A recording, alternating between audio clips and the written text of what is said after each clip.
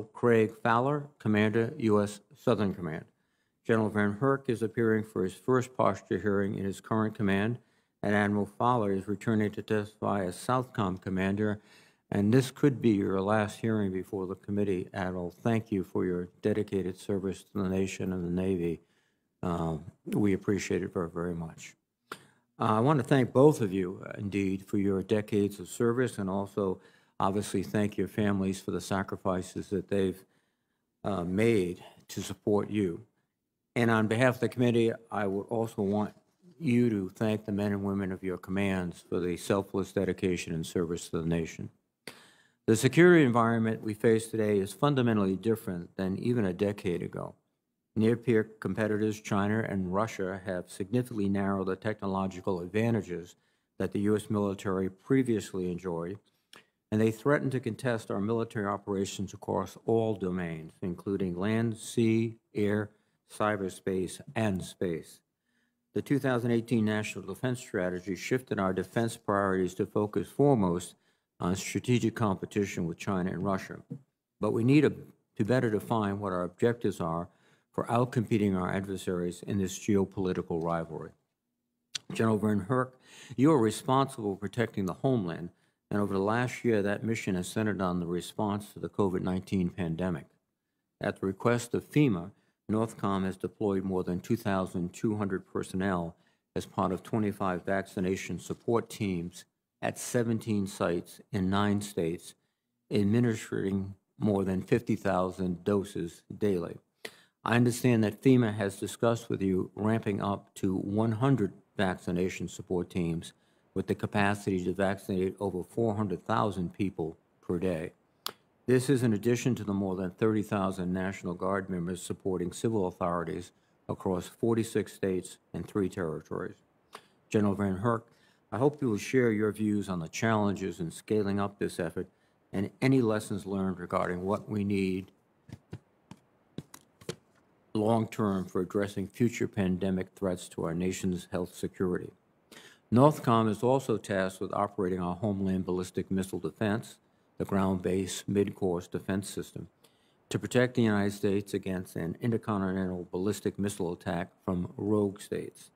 The threat from North Korea has only grown in recent years, and I would be interested in hearing your assessment of what additional steps can be taken to better integrate our domain awareness and modernize our missile defense systems, including plans for the next generation interceptor and the so-called underlayer missile defense protection for the homeland. Northcom is designated as the advocate for capabilities in the Arctic and plays a leading role in bringing together the combatant commands that share responsibilities for this increasingly critical region. As Russia and China become more assertive in the Arctic, it is essential that we develop a unified response across combatant commands and across the interagency, as well as in coordination with our allies and partners. General, I would appreciate any updates you could provide on this critical region. The situation along our southern border has implications for both Northcom and Southcom. Despite President Biden's termination of the declaration of a national emergency along the border and ending of the diversion of funds for the border wall, roughly 3,600 military personnel remain deployed in the region in support of the Customs and Border Patrol. This raises questions about what the Defense Department's role should be in a whole-of-government response to the situation at the southern border. In addition, recent weeks have seen an increase in the number of unaccompanied children arriving at the southern border, seeking to escape instability and violence in their home countries.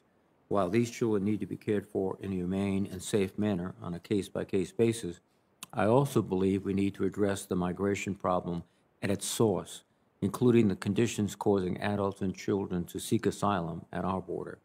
Admiral Fowler, I would be interested in your thoughts on how the Department can use security cooperation strategically to build partner capabilities and institutional capacities to counter the drivers of instability in Central America. Southcom's traditional mission has focused on countering the scourge of narcotics and the threat from transnational criminal organizations. The growing influence of China and Russia, however, threatens to further destabilize the region as these geopolitical rivals take advantage of corrupt governance in the region to advance their own strategic interests. China's malign financial influence, and Russia's disinformation amplified on Russian-controlled Spanish-language media outlets threatened to undermine democratic governments. And in Venezuela, the Maduro regime, propped up with external support from Russia, China, and others, has caused millions of Venezuelans to flee into neighboring countries, with Colombia bearing the brunt of this exodus. Admiral Fowler, I'm interested in your assessment of the threat from near-peer competitors in the Southcom area and how we might work strategically with partners in the region to build resilience to China and Russia's malign activities. I want to thank you again for being here this morning, and I look forward to your testimony. And I also just want to note for my colleagues that there will be an informal classified briefing by Admiral Fowler in SVC 217 immediately following the session until 12:30, when we must cease. And the subject will be the increasing Chinese influence in the Southcom area. With that, let me recognize Senator Inhofe. Thank you, Mr. Chairman. Thank you for calling this important hearing. And also thank our two witnesses, Northcom and Southcom. As you know, my top priority remains ensuring the effectiveness and implementation of the National Defense Strategy. We've all agreed this is our roadmap. This is what we're supposed to be doing. It's true today as it was 2 years ago, which identifies competition with China and Russia as the central challenge to the United States' prosperity and security. However, the growing influence of China and Russia isn't limited to Europe and the Indo-Pacific. Most people think about that. They talk about the South China Seas and other places where there are problems. Both countries have shown their way that they view the Western Hemisphere as critical terrain for fulfilling their global ambitions and challenging the United States. Admiral Fowler, China and Russia are expanding their access and influence in your AOR through increasing arms deals, military deployments, and economic and diplomatic coercion.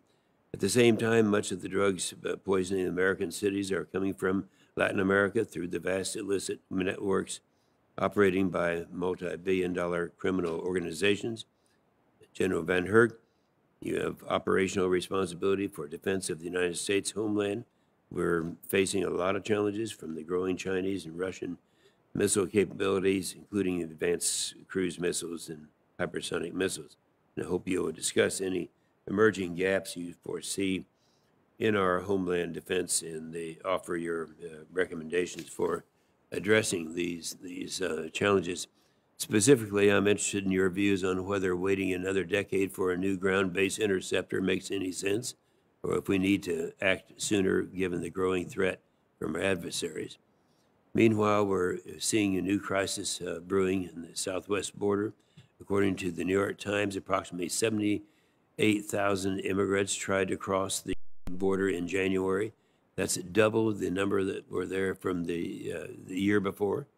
So we know that's happening. We know that's increasing. We don't have the numbers yet of the, I tried to get them this morning of February. We don't have those numbers yet, but we will get them. And we see that this thing is getting worse.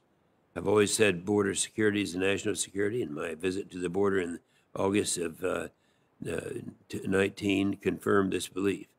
These new statistics are alarming, so I hope that you'll address whether Northcom's border support mission is sufficient and what we can do to better ensure our laws are enforced. And, you know, we talk around this thing. Nobody wants to talk about it. No one wants to admit it.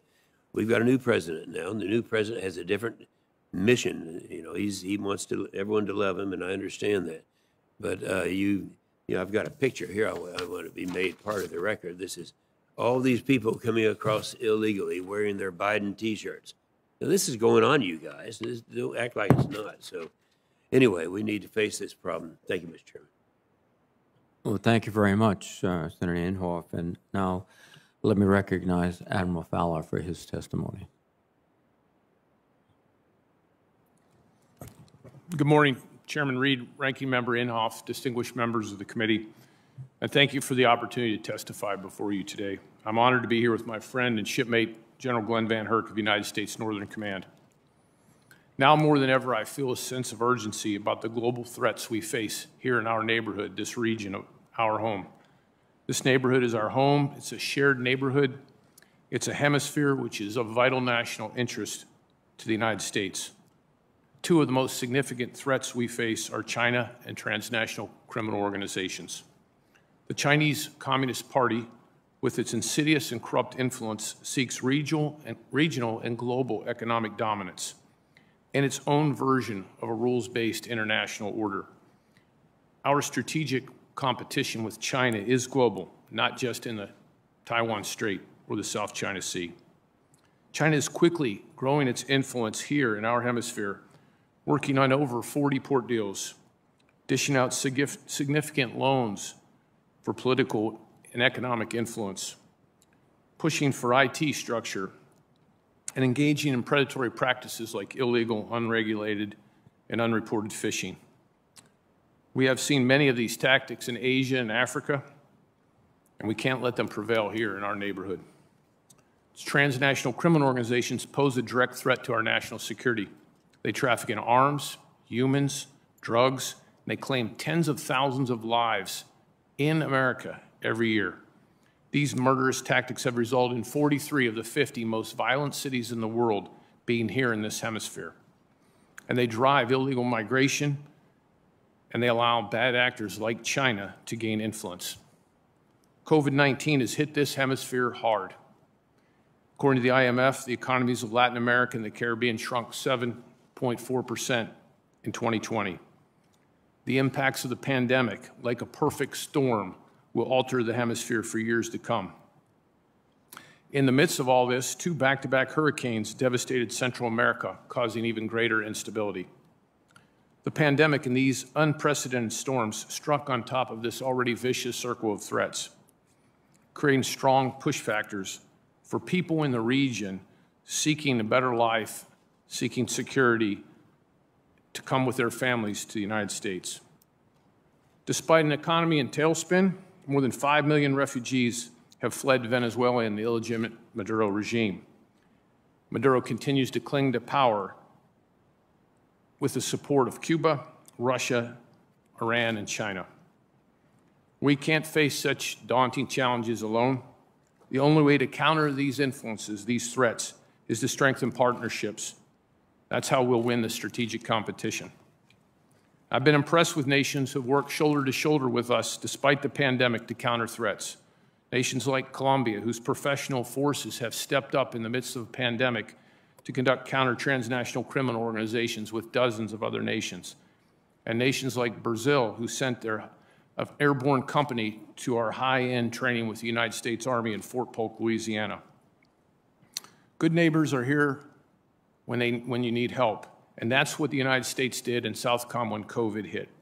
We stepped up with our humanitarian assistance program, contributing over 450 projects in 28 countries. Overall, the United States is the leader in humanitarian assistance in COVID in Latin America and the Caribbean. Southcom works every day to build readiness with our trusted military and security partners. We do this through security cooperation. This includes institutional capacity building, legal training, education, IMET, and exercises. We focus on developing professional military forces that know how to fight and use the lawful use of military force. We focus on human rights training, women, peace, and security programs, and NCO development.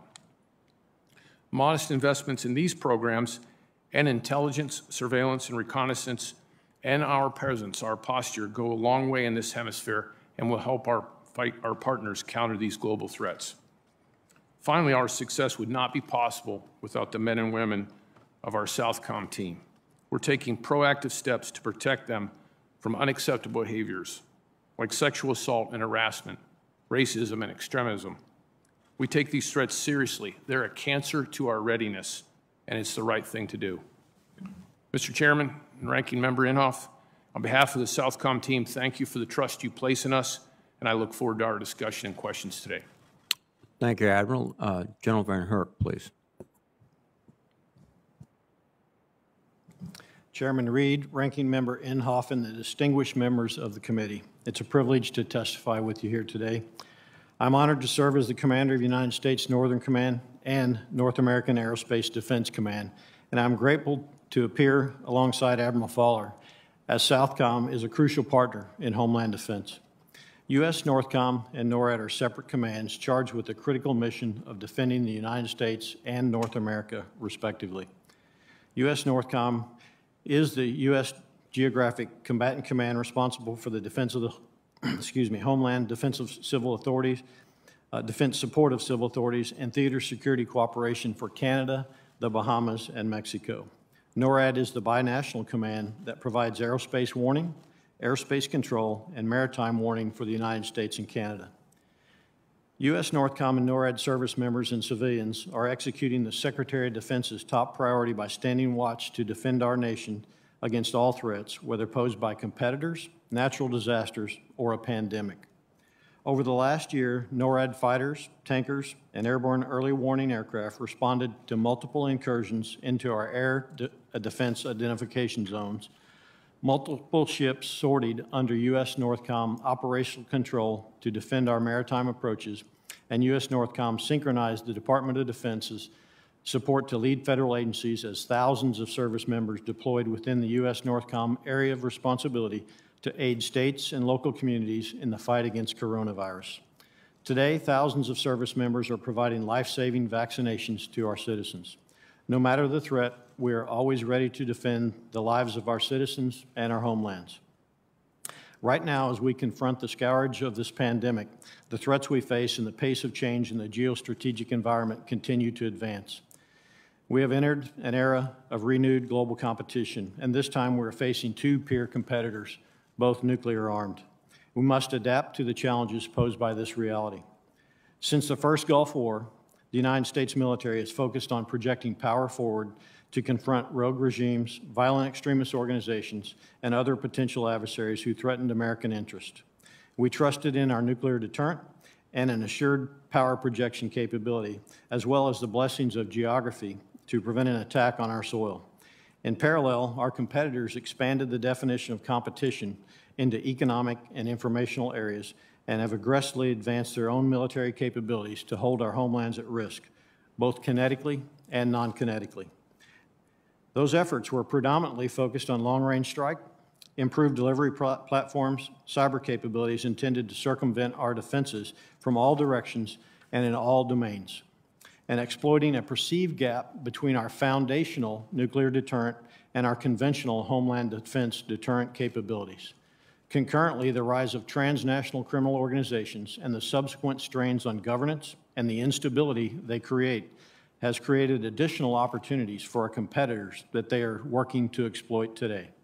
We must outpace our competitors by accelerating our own efforts to transform our culture, investing in our people to grow both talent within the ranks and counter extremist and destructive behaviors, anti-ethical to our values. We must invest early and often in relationships with allies and partners to develop a global team of like-minded nations. And we must factor homeland defense into every strategy, plan, force management, force design, as well as all aspects of acquisitions and budget so we can deter in competition, de-escalate in crisis, and defeat in conflict. To do this, both U.S. Northcom and NORAD are concentrated efforts on building our capability to deter and, if needed, defend against increasingly advanced all-domain threats. Together with the Canadian Armed Forces, we are in the early stages of NORAD modernization and building additional military capabilities in the Arctic. In coordination with the Missile Defense Agency, United States Strategic Command, United States Spacecom, we're maintaining and improving our ballistic missile defense capability. In order to balance our readiness for crisis and conflict while also staying in global competition, we are placing significant emphasis on left-of-launch framework. This framework will increase decision space, uncovering more deterrence and de-escalation options vice in-game defeat. We're advocating for investment in all-domain awareness to generate a layered sensing grid and a layered defense approach that emphasizes the use of an open sensor data architecture and machine-enhanced processing in order to achieve information dominance and decision superiority. Through information dominance, we will grant decision makers increased decision space and build flexible response options to deter, deny, and defeat every threat to the United States and Canada. I'm grateful for the trust that you place in United States Northern Command and NORAD, and both commands take solemn pride in our responsibility to defend our homelands. We will forever have the watch Thank you for your support and time, and I look forward to answering your questions. Well, thank you very much, General. And before we begin, I want to remind my colleagues of the procedures. Since it is impossible to know exactly when our colleagues who will be joining via the computer arrive, we will not be following our standard early bird timing rule. Instead, we will handle the order of questions by seniority, alternating sides until we've gone through everyone. Once we reach the end, if there is anyone we missed, we will start back at the top of the list and continue until everyone has had their turn. We will do the standard 5-minute rounds, and I ask my colleagues on the computers and at their desks to please keep an eye on the clock, which you should see on your screens or right before you. Finally, to allow for everyone to be heard, whether in the room or on the computer, I ask all colleagues to please mute your microphone when not speaking. Thank you. Admiral Fowler, again, thank you for your distinguished service over many years. And the Northern Triangle, Guatemala, Honduras, and El Salvador, is a particular unstable region, and many of those who are seeking relief and moving towards our border are coming from this area. Security and human rights have deteriorated there significantly, increased violence by criminal organizations and narcotics distributors, and we can continue to provide security clearance to these countries, security assistance rather, yet corruption remains rampant and international efforts to build capabilities are not effective. In Honduras in particular, the corruption appears to reach the highest level of the government. The criminal trial in the Southern District of New York of the Honduran president's brother unearthed evidence of the Honduran president and other senior officials taking millions of dollars in bribes from drug traffickers. Honduran security forces are also documented as having engaged in gross human rights violations for years. Given all of this, Admiral, do we need to reconsider whether our approach to security assistance in the Northern Triangle countries is achieving our national objectives? The perfect storm of conditions that you outlined, Senator, the violence, the impact of the pandemic, the impact of the hurricanes has created untenable security for the citizens, and that's why we're seeing this flood of migrants to our borders.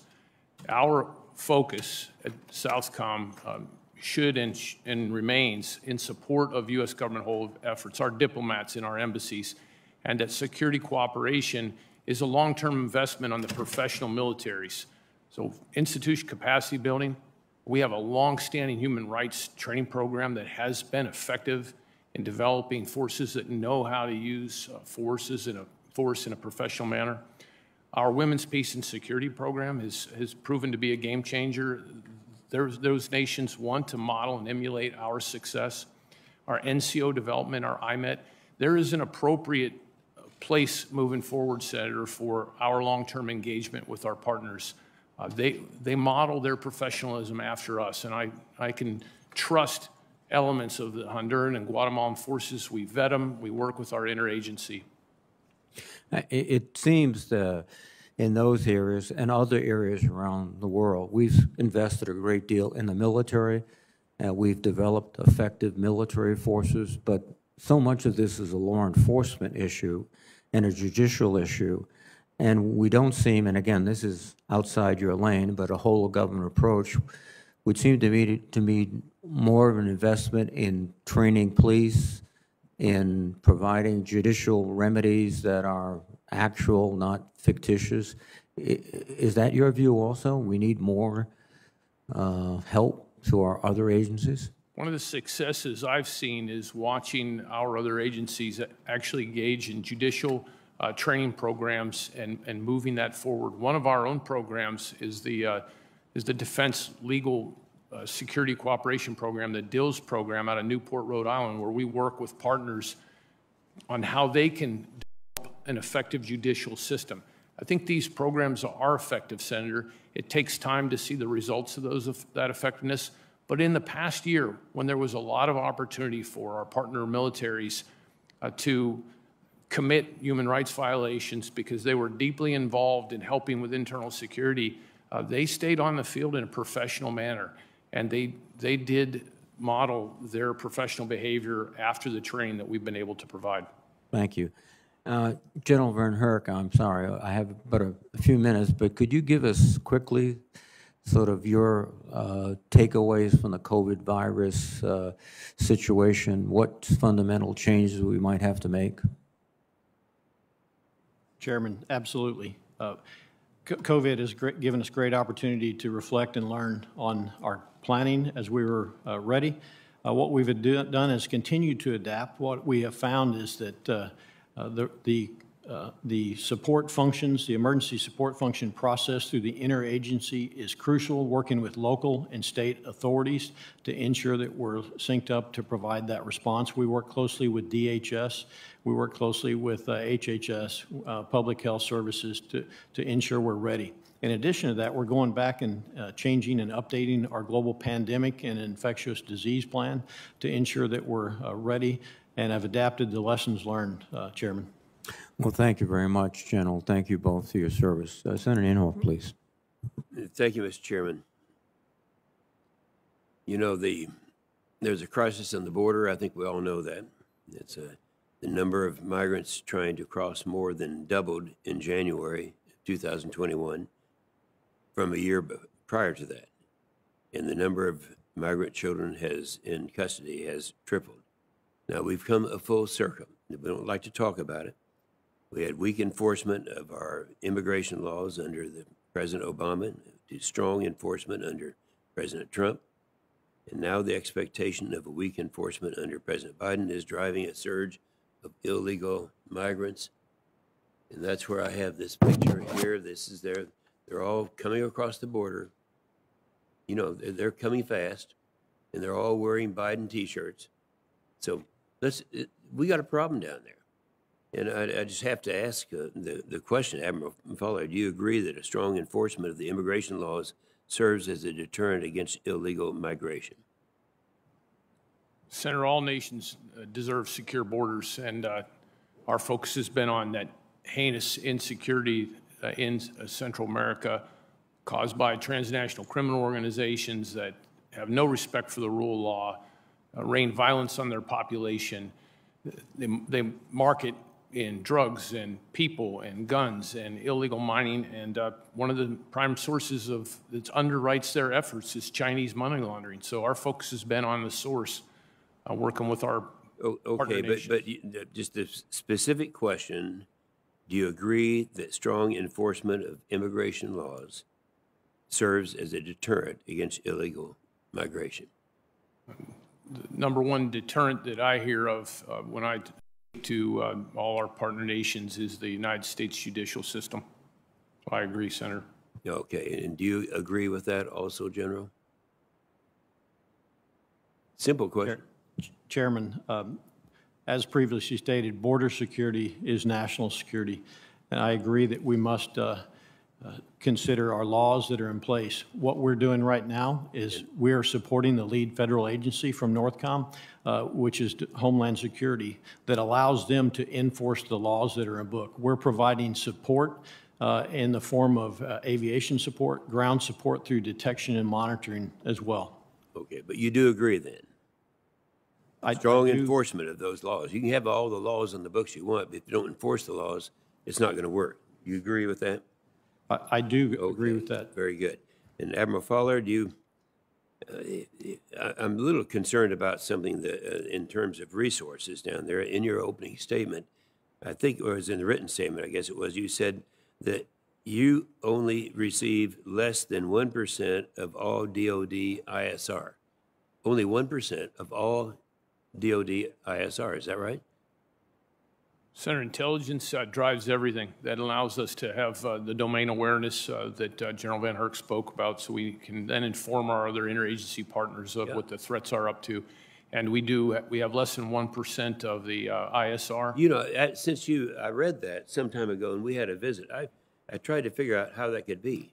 Maybe I'm missing something here. That less than 1% of ISR comes into that area, and I don't understand. So that's not adequate, right? Senator, we're short in ISR, in intelligent assets, and security cooperation, and we have, in general, our posture is thin. And we've got to be on the field to compete, Senator. Mm-hmm. Yeah, I agree with that. You know, I know the border. I was back in the days I was enjoying life. I can remember I was a builder and developer down there. People on the East Coast don't understand this, but there's an island down there called South Padre Island. It's actually now don't leave because you need to hear this. That it's that island down there is 140 miles long and 1 block wide. And I was a builder and developer down there. I know the border, and I know them down there, and they talk about the tough border security and what is necessary. So I just want you to know I'm familiar with that down there, and I think it's doing a disservice not to talk about it. We need to enforce the border, and I do want to have this picture made a part of the record at this point. So with that, I'll yield the floor. Senator Shaheen, please. Thank you, Mr. Chairman, and thank you to both of you for your service and for being here this morning. Admiral Fowler, I want to start with you because I find the maps that you've given us and the statistics on these alarming, to say the least. On the map that shows Chinese influence, if you were going to give us a map that said United States influence, how many, for example, countries could we cite that are hosting American infrastructure projects? And how many countries are enjoying training and military support or other economic support from the United States? And how many heads of state meetings could we cite since 2015? Senator, our influence is eroding, and that margin is shrinking. And we'd be best able to show that with arrows that have downward trends. And it's important that we remain engaged in this hemisphere. It's our neighborhood. That proximity matters. And as you pointed out, the Chinese see that. We hosted a conference last week at Southcom with our allies, UK, Canada, France, Netherlands, who have significant interest in ensuring a stable, secure neighborhood. And one of the foreign participants said that the region is in a lifeboat, and it is sinking in the violence, and it is sinking in Chinese influence. What I hear from my partners is, we hear you, Admiral Fowler. We know that the United States military is the best. We want to partner with you, but when you're drowning, you need a life ring. You're going to take the life ring from whoever throws it. That is disappointing. I appreciate what you're saying, and that was my reason for the question, because it's very clear that we are not keeping up in the way that we should in terms of influence and support in Latin America. Can I ask, when you talk about Senator Inhofe raised the 1% of resources that you have for Southcom, and one of the operations that you're responsible for is counter-narcotics operations. In New Hampshire, we have been dramatically impacted by the opioid epidemic, and obviously drugs coming in across our southern border come up Interstate 95 all the way to New Hampshire and northern New England. How much, if you were going to define what percentage of your operations are counter-narcotics, can you describe that? And can you use, if you had more resources, would you be able to address more of what's happening with the transnational criminal organizations? Senator, I'd like to start by thanking the New Hampshire National Guard, our state partner for El Salvador, a critical partner, and the National Guard across our region. That's our #1 force provider. They've stayed engaged despite the pandemic in a way that builds trust and partners and helps train them. What our real goal here is to train our partner nations to take care of their own security problems. We can't interdict our way out of the narcotics problem. We've got to get our partners in the game. And this past year, despite a pandemic, they actually increased their performance, their involvement, up to 60% of all our disruptions. But that's still not enough. We've got to focus on the source and the destination. And one of the key areas that needs more emphasis, and we've really worked hard this past year with our partners, is in countering the money supply. I talked about the importance of that, really getting to break the back of these organizations. And I would note that in that regard, the DEA has cited Chinese money laundering as the #1 underwriter of transnational criminal organizations. So it's got to be a whole government effort. and we've got to work to build our partners' capacity. Well, thank you, and thank you for your nice comments about the New Hampshire National Guard. I agree. They have had an excellent partnership with El Salvador. General Van Herk, I only have a little bit of time left, but I wanted to ask you about the impact that you're seeing from climate change on the Arctic, which we know is melting a lot of the ice there and opening up routes through the Arctic. What impact is that having on our potential impact is that having on our national security, and what do we need to do to respond? Senator, environmental change is having a significant impact as it creates opportunities and it also creates vulnerabilities. The question is, are we postured to seize on opportunities and to defend against potential competition and vulnerabilities? It creates access to resources. 25% of Russia's GDP is dependent upon resources in the Arctic, and both Russia and China are trying to establish new norms and rules of behavior for international law. I understand time is out here. I'd love to talk more to you about this subject. I would love to hear that, and I would bet if we join the Law of the Sea Treaty, we might be able to better address some of the influences that China and Russia are doing. You don't need to respond to that. Thank you, Mr. Chairman. Thank you, Senator Sheen. Senator Wicker, please. Thank you, Mr. Chairman. Admiral Fuller, could you supplement on behalf of Senator Shaheen and me the three charts that she mentioned? They say Chinese influence, Russian influence, and Iranian influence. Can you get back on the record and just do one that says U.S. influence? The U.S. remains the partner. No. Will you supplement on the record a chart? I'm asking you to do that. Yes, Senator. Okay, very good. Let me ask you then, Admiral, about the involvement of the Coast Guard in what you do. I'm also on the Commerce Committee where we have oversight there, and I've grown concerned that the Coast Guard is not sufficiently resourced to conduct its own missions, much less support what seems to be a growing demand for having Coast Guard units supporting DoD missions to Southcom and other AORs. Do I have correct information there? How much do you rely on the Coast Guard, not just to counter drug and illegal fishing missions, but also for theater engagement with us and our allies? The Coast Guard is a tremendous asset for us, and they are on the field in a meaningful way. They are a top priority for all our partners, building capacity and countering the threats. Despite the pandemic, the national security cutters, the fast response cutters, these are well-manned, well-trained ships making a difference day in, day out, including their aircraft.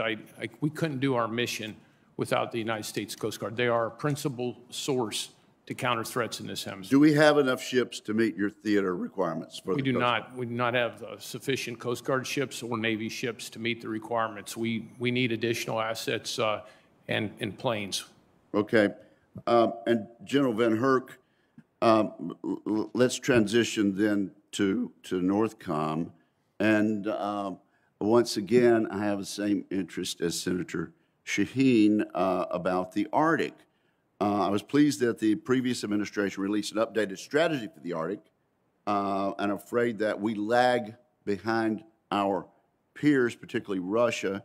Is that correct? And this year, the Coast Guard begins construction of the first of a new class of icebreakers, the Polar Security Cutter. 6 total ships have been authorized, a vast improvement over the 2 aging ships we have, but a far cry from Russia's fleet of 40. Can you explain why icebreaking capability is so critical, and do you believe it's important to advocate for a larger fleet of Coast Guard cutters and icebreakers? Senator, yes, thank you. And I agree with your assessment. We are lagging behind. Why it's so important is you have to be on the field to play. It's about persistence. Not only do we need to have access through persistence to break ice to ensure that we can have Coast Guard cutters or potentially Navy destroyers or cruisers in the area, we have to have communications as well for persistence. I'm thankful to the committee for $46 million that got us started with polar communications. North of 65 latitude, it's really tough to communicate. That'll get us an initial start. But I also have a require for fuel north of Dutch Harbor, Alaska, which will also contribute to the persistence of competing in the Arctic.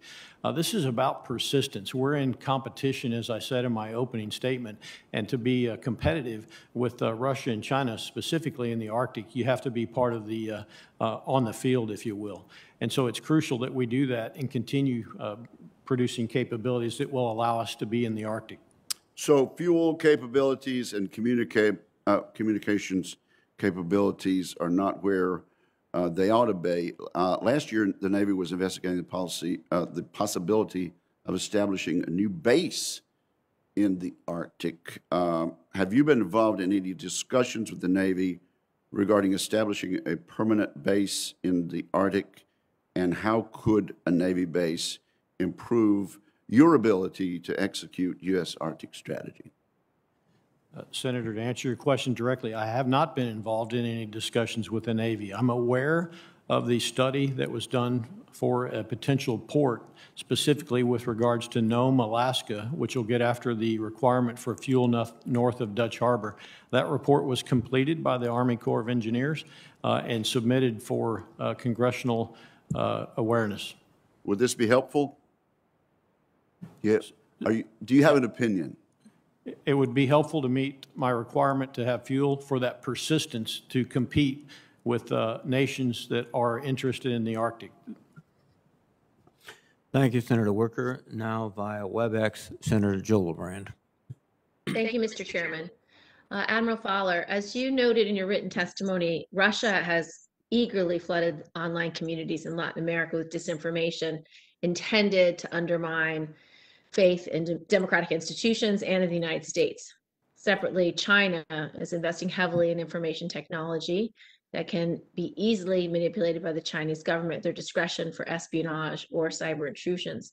Do you feel that Southcom is adequately equipped to do its part to handle the separate but overlapping risks posed by these efforts? Recently, in a visit to one of our partner countries, I had the leader of that country lean over and said, how do I get rid of the Chinese information technology that was sold to get after the violence in the city, but then oddly appears outside the U.S. Embassy and other places which are in the most secure parts of the city? These efforts have got to require a whole of government, whole of world approach where we offer safe technology and safe, affordable solutions moving forward. For our part, we've really participated with U.S. Special Operations Command in standing up appropriate information capabilities to counter in the information space. And I think that effort is nascent. It's having some effect, but it's very small scale given the volume.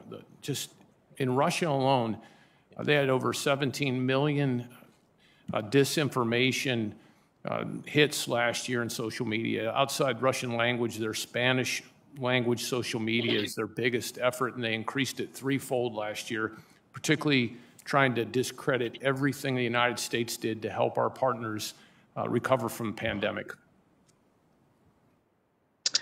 Admiral, as you pointed out earlier, while China's economic coercion practices are only one element of its strategy to exert influence in the region, it is certainly an important one.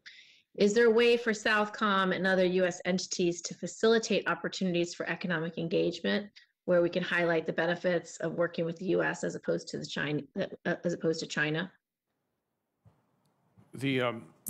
There's some great efforts that Congress has championed, the Developmental Finance Corps and others in support of that. I think it's incumbent on all professionals like myself to learn as much about the economic elements as power as possible, but then to focus on what we do best, which is working with our partner militaries, supplying them professional training, professional education, and exercise program. They want to partner with us. That's their North Star. And we've got to have the right security conditions so that we can have sustainable economics. Businesses are fearful when they can't invest in a safe environment. Understood. General VanHerck, as the Admiral noted, it's clear that one of our biggest challenges in the Western Hemisphere will be China's technological engagement that threatens our security. Are we beginning to see any signs that China's growing technological presence in Southcom region is forcing Northcom to rethink its strategy of how it defends its domain, given the close proximity between the two regions? Senator, we look closely at China's influence. They are absolutely in the Northcom AOR attempting to influence in the Bahamas, working through 5G, for example. The same thing in Mexico. We continue to defend all domains. Northcom defends our critical cyber infrastructure with allocated cyber protection teams, and we work closely with Cybercom and NSA as well.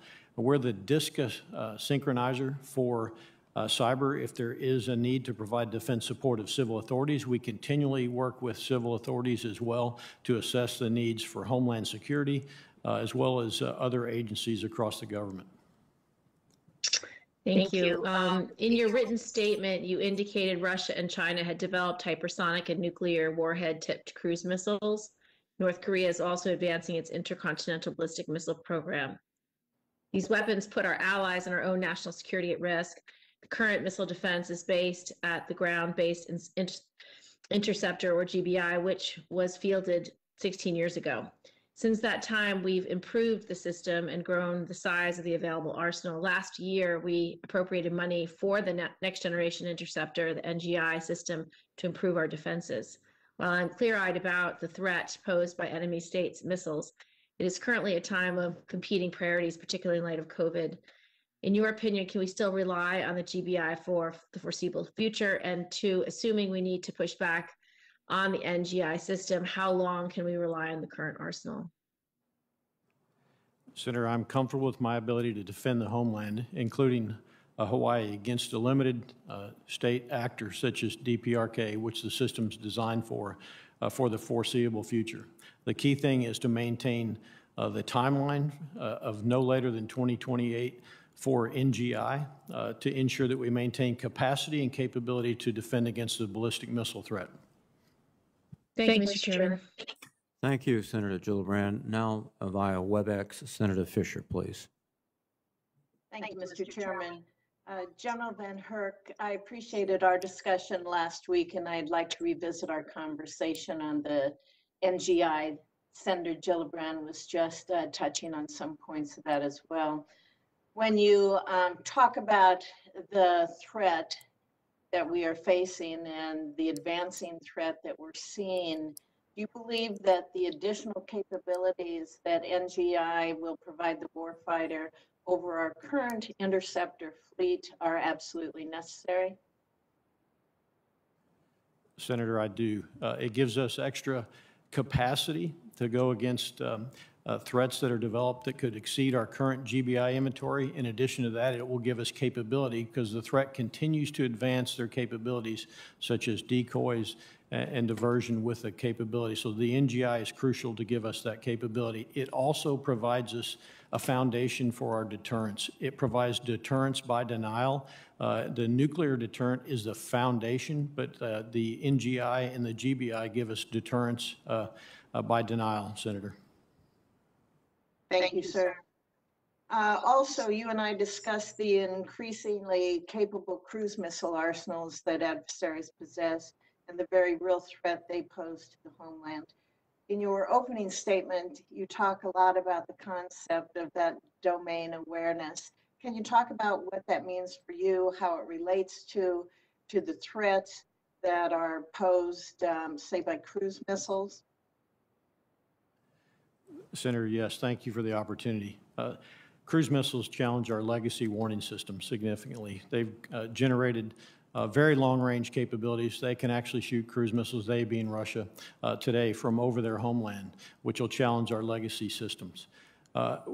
We don't want to be in a situation, my personal opinion, where in-game defeat is our only option. We need to get further left, and that starts with domain awareness. Left of the archer, if you will, before they take off, whether that be in a submarine, whether that be in a sea vessel, or whether that be in a bomber, to have decision space for our senior leaders. decision space starts with that domain awareness. Once you take that domain awareness, whether that be from undersea to space to cyberspace and everything in between, and you use machine learning and artificial intelligence capabilities, what I call information dominance, now we're able to get further left and give our decision makers deterrence capabilities beyond the foundation of our which is our nuclear deterrence, and an in-game kinetic attack, which would require a response. Very escalatory in either one, Senator. You know, you're using all sorts of technologies now that you're applying on your demonstrations that Northcom's conducted in this area. Do you have other examples you can share with us? Absolutely, Senator. So we have a program called Pathfinder that we've moved out on over the last year that takes information, data. I'm a believer that the future of competition, crisis, and conflict, he or she with the data and the information will win. What we've taken is an example. So for you'll remember in 2015, when the gyrocopter actually flew down from north here in the National Capital Region and landed on the Capitol lawn. That situation, none of the sensors in the area, whether they be the NORAD sensors that we have or other sensors alone, detected that target.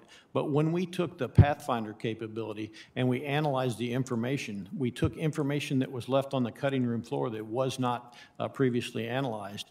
There that gyrocopter was. That's what I'm talking about. Information today that exists in stovepipes in government agencies, even within the Department of Defense, that's not shared more broadly.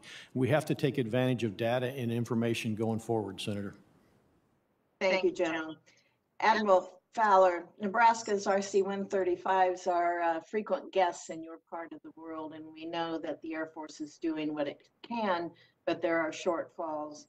Last year, you told the committee you only have 20% of the ISR that you need, and the bulk of that amount comes from Customs and Border Protection assets.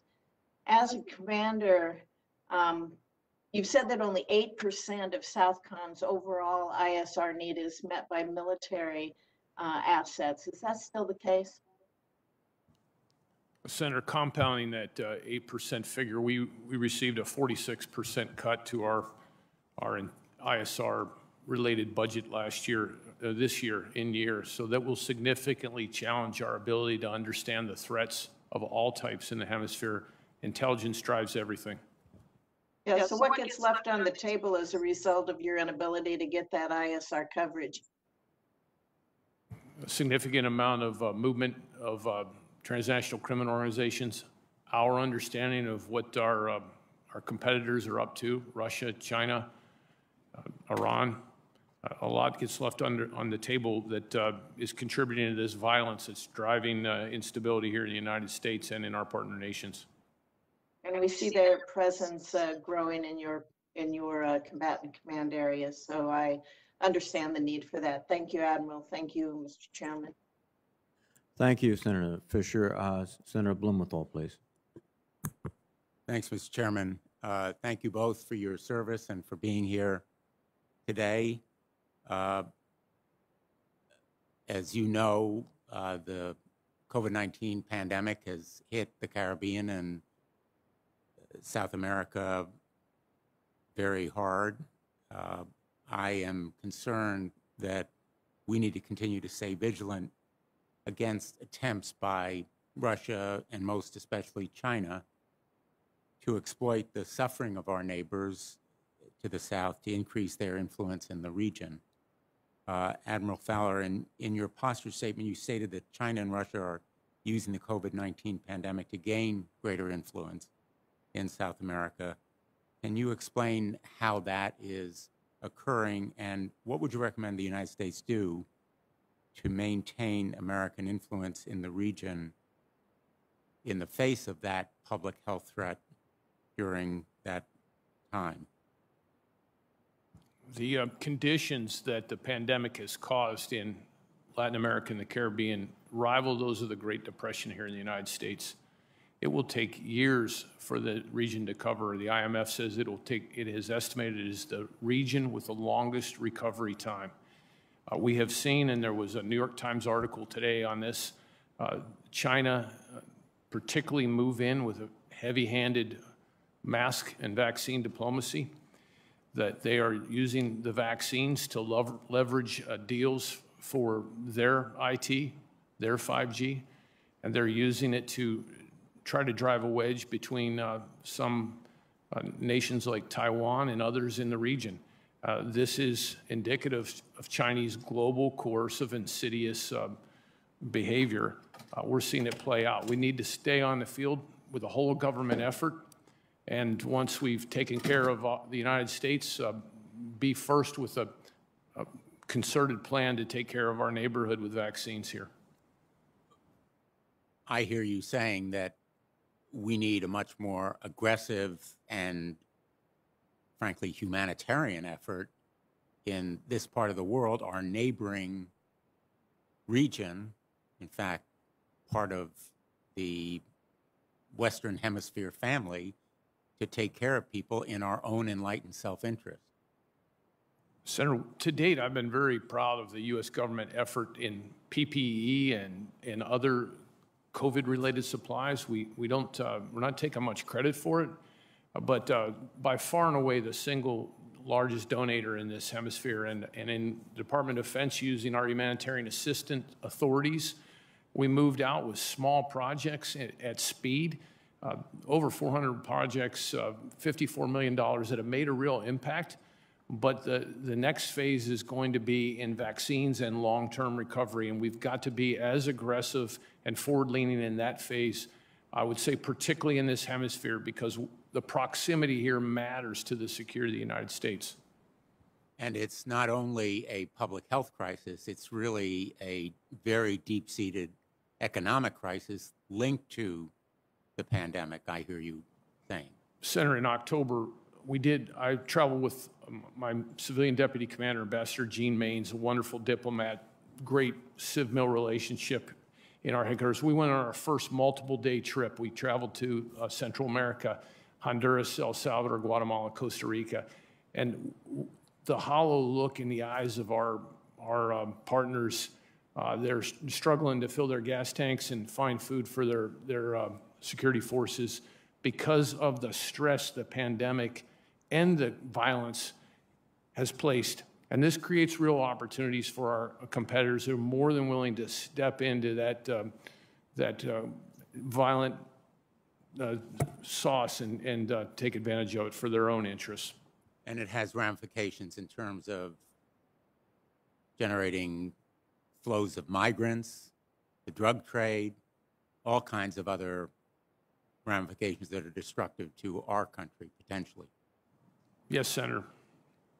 Thank you, Mr. Chairman. Thank you, Senator Blumenthal. Senator Cotton, please.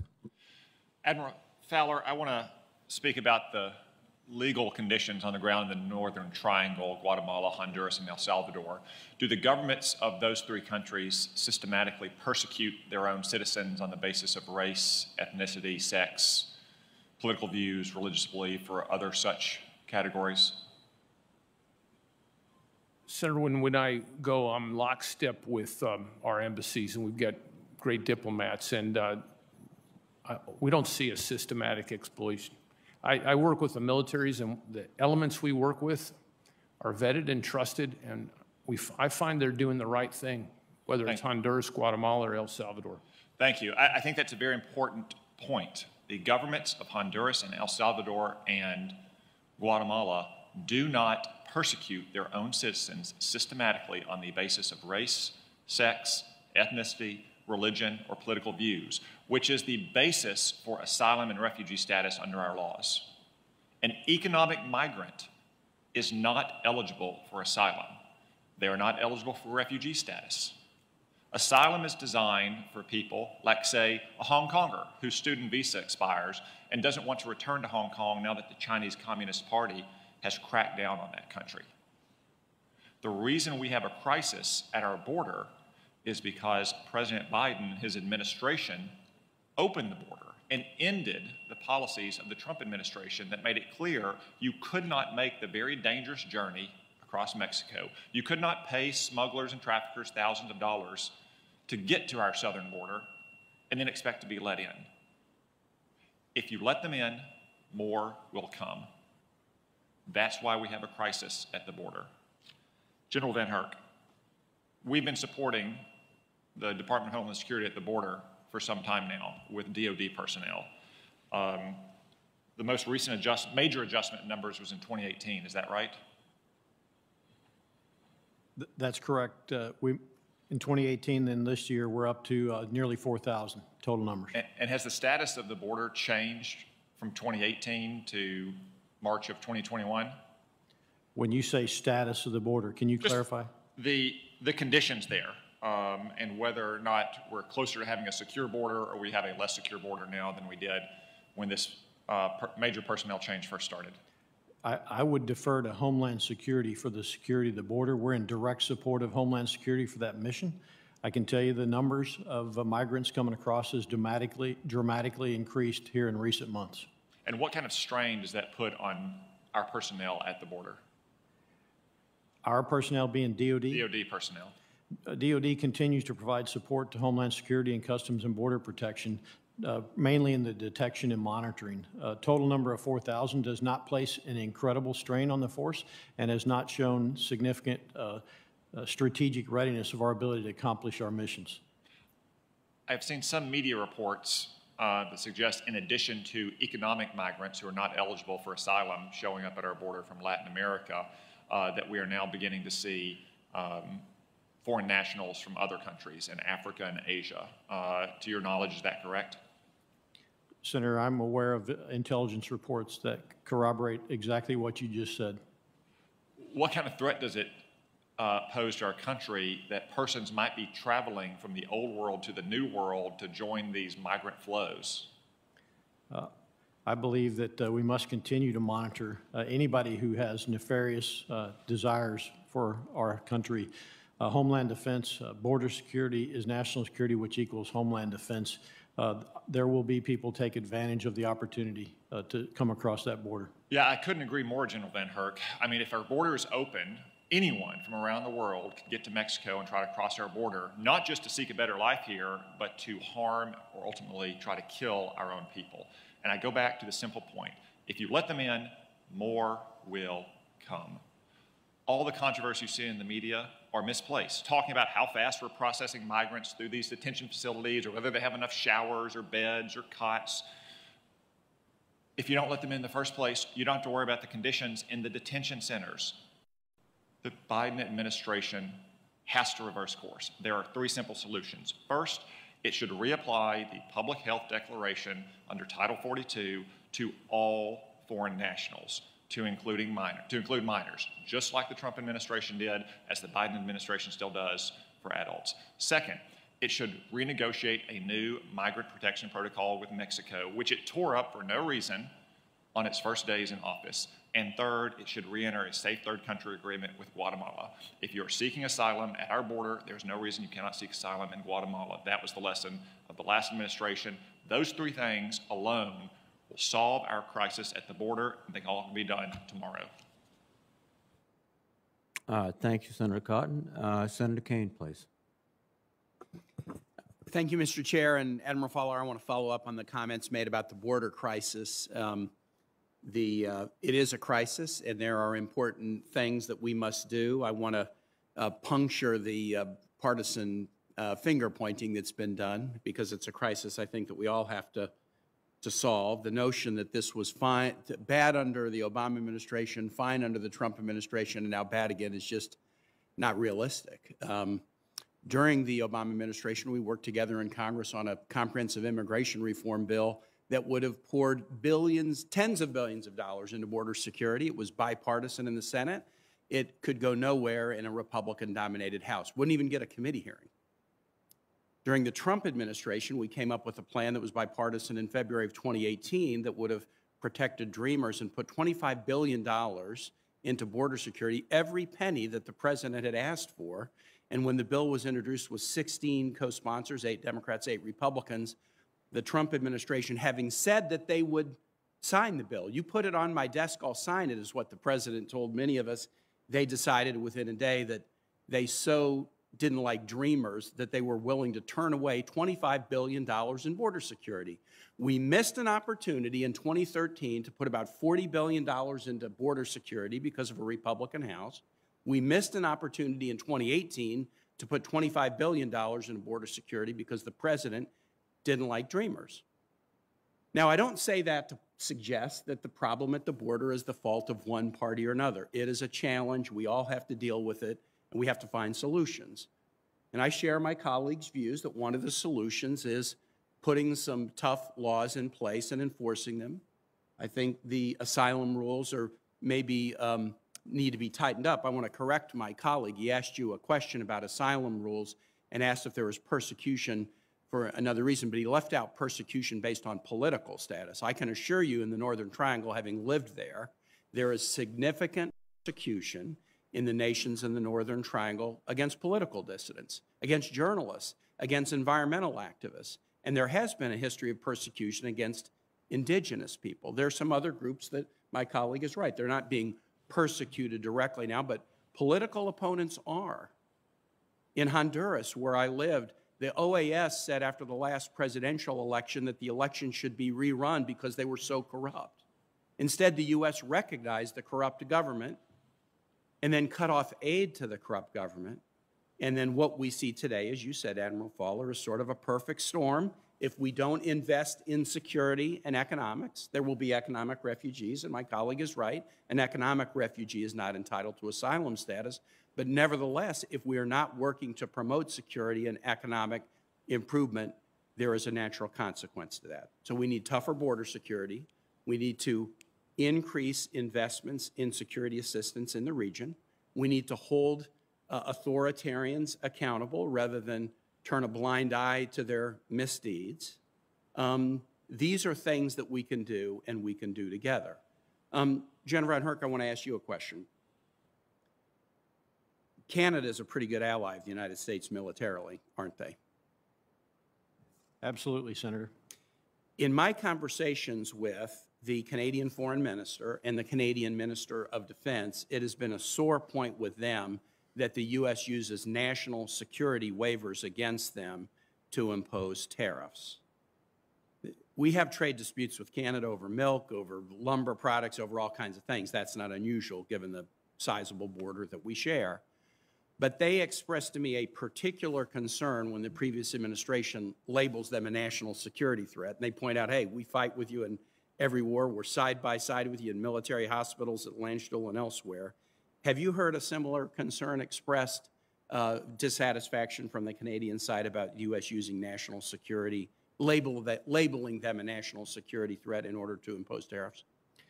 Senator, in my discussions with the Minister of National Defense, the Deputy, and also the Chief of the Defense Staff, I have not been engaged or had that discussion. Okay, thank you for sharing that. Thank you, Mr. Chair. Thank you, Senator Kaine. Now, via WebEx, Senator Rounds. Thank you, Mr. Chairman. Gentlemen, good morning. I thank you for both of your continued dedication to our country and for your previous service. Let me begin. I'd like to start with Admiral Fowler. Understanding and combating Russian and Chinese influence operations truly is critical to our national security. Senator Gillibrand began this discussion with you a little while ago, talking about what was happening in our southern regions.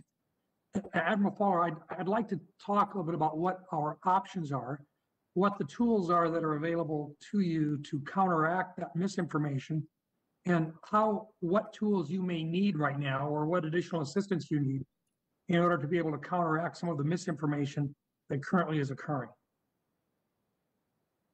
I can't stress enough the full court press that China has on to gain their economic dominance in their version of a world order globally and in this hemisphere, which I look at this hemisphere as the front line of competition. And we have to approach that as such as a U.S. government across all elements of power with the diplomats and in the lead, clearly. Military plays a role. Our principal method to block Chinese military interests, the PLA, is by staying engaged with our partners in our exercise program, our IMET program. These are world-class. China's tried to copy them. They've tried to replicate Leavenworth in Spanish and Portuguese. We need to remain the best at what we do and ensure we provide the volume that is needed to allow our hemisphere partners to be professional and partner with us.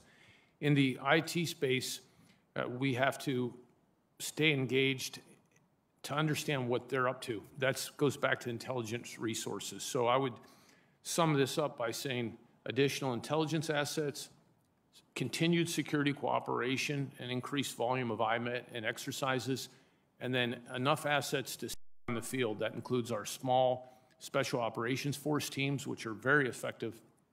And last year, we received great support from the United States Army to put some small security force assistance teams in places like Colombia and Honduras, which are having great effect to train, and it's only training, not accompany our partners. Thank you, General. General Van Herk, right now, you've got on a day-to-day basis, you clearly have more individuals trying to cross the border into the United States. There's no question about that. And clearly that's something which most certainly in your supporting role will take up a fair part of your day.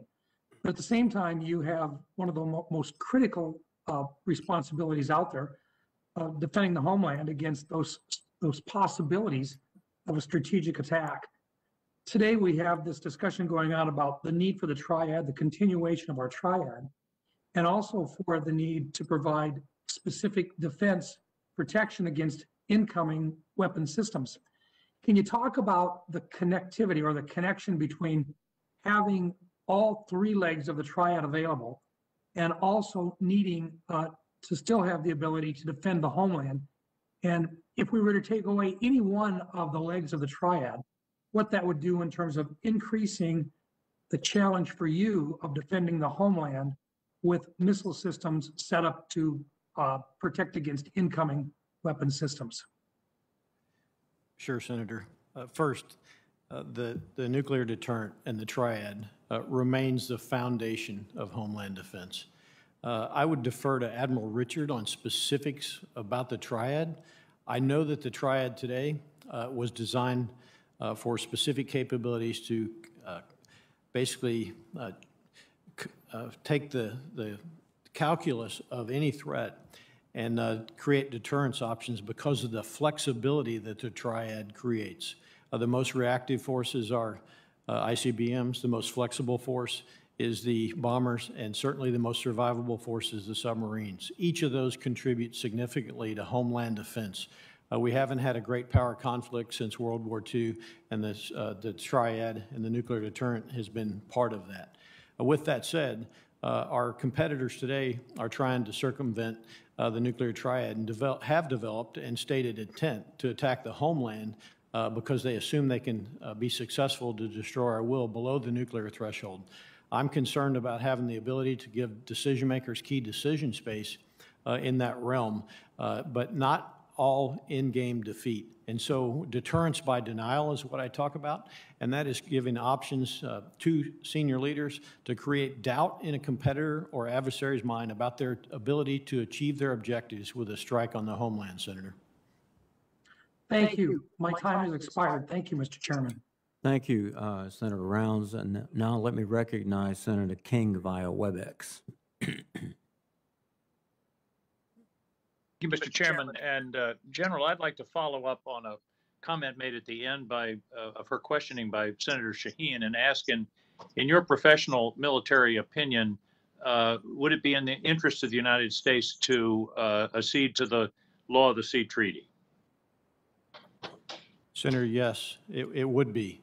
It gives us a better posture, a seat at the table, more credibility when we work many of the issues that we have to work around the globe with allies, partners, and potential competitors. And that's particularly true in the Arctic, isn't it? That's where the Russians are staking claims as we speak.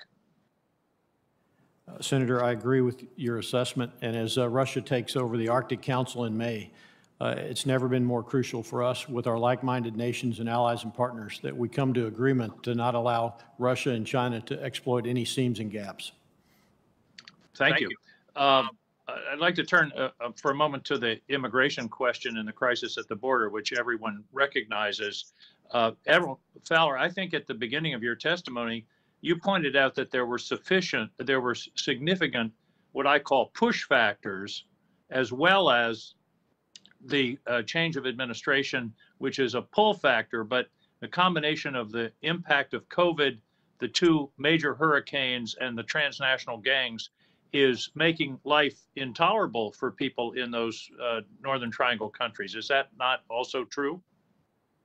Senator, I've met with folks who have walked all the way to the border and come back, and their drive was the violence, the fear for their life, their lack of food for their families, the insecurity. And in this past year, we've had that perfect storm of additional factors, COVID, and then back-to-back major hurricanes. The region is fragile. The conditions are on par with our Great Depression, and our engagement is critical to help our partner nations overcome this challenge. It strikes me that whatever we do on border security, and I'm fully supportive of a secure border, as long as we have these three countries near our border that are in such terrible shape, people are going to continue to try to find ways to escape. I've heard the term, we need a Marshall Plan for that region in order to try to stabilize these countries in terms of their own internal security, their own economies. Does that ring any bells for you? Senator, I think a Marshall Plan would be a wonderful model as we look at the entire hemisphere, really, and look at the sources of instability across the hemisphere. In addition to Central America, we see Haiti, Cuba, and Venezuela, all sources of illegal migration to the United States. In Venezuela alone, 5 million migrants now have swelled out of their borders. We need the big ideas. We need the sustained engagement of all of nations and the whole of government of the United States, and the Department of Defense plays a role, particularly in that professionalism and institutional capacity building, so their security forces do the right thing and contribute to overall sustainable security. You mentioned in your testimony the Russian and Chinese disinformation campaigns in these countries. Are they also encouraging migration as a way to undermine the U.S.? Do they see this as a weapon, just as they did with the Syrian migration into Europe several years ago? The disinformation by Russia seeks to discredit every act of goodness, and we do many, that the United States provides in the hemisphere. And to the extent that drives migration, there's no doubt. China seeks their own influence, their own economic dominance, and they seek clients while we seek friends and partners. I think their information campaign best exhibited by a recent visit to a country where I was asked about the illegal and unregulated, unreported fishing in the region, and I cited the example of Chinese involvement off of Ecuador, where their fleets would, for great periods of time, go silent and sweep into the ecological preserve. And then within minutes after my facts-based statement, which is based on the various credible sources, the Chinese proceeded to attack me and the media. That's just typical of their disinformation globally, Senator.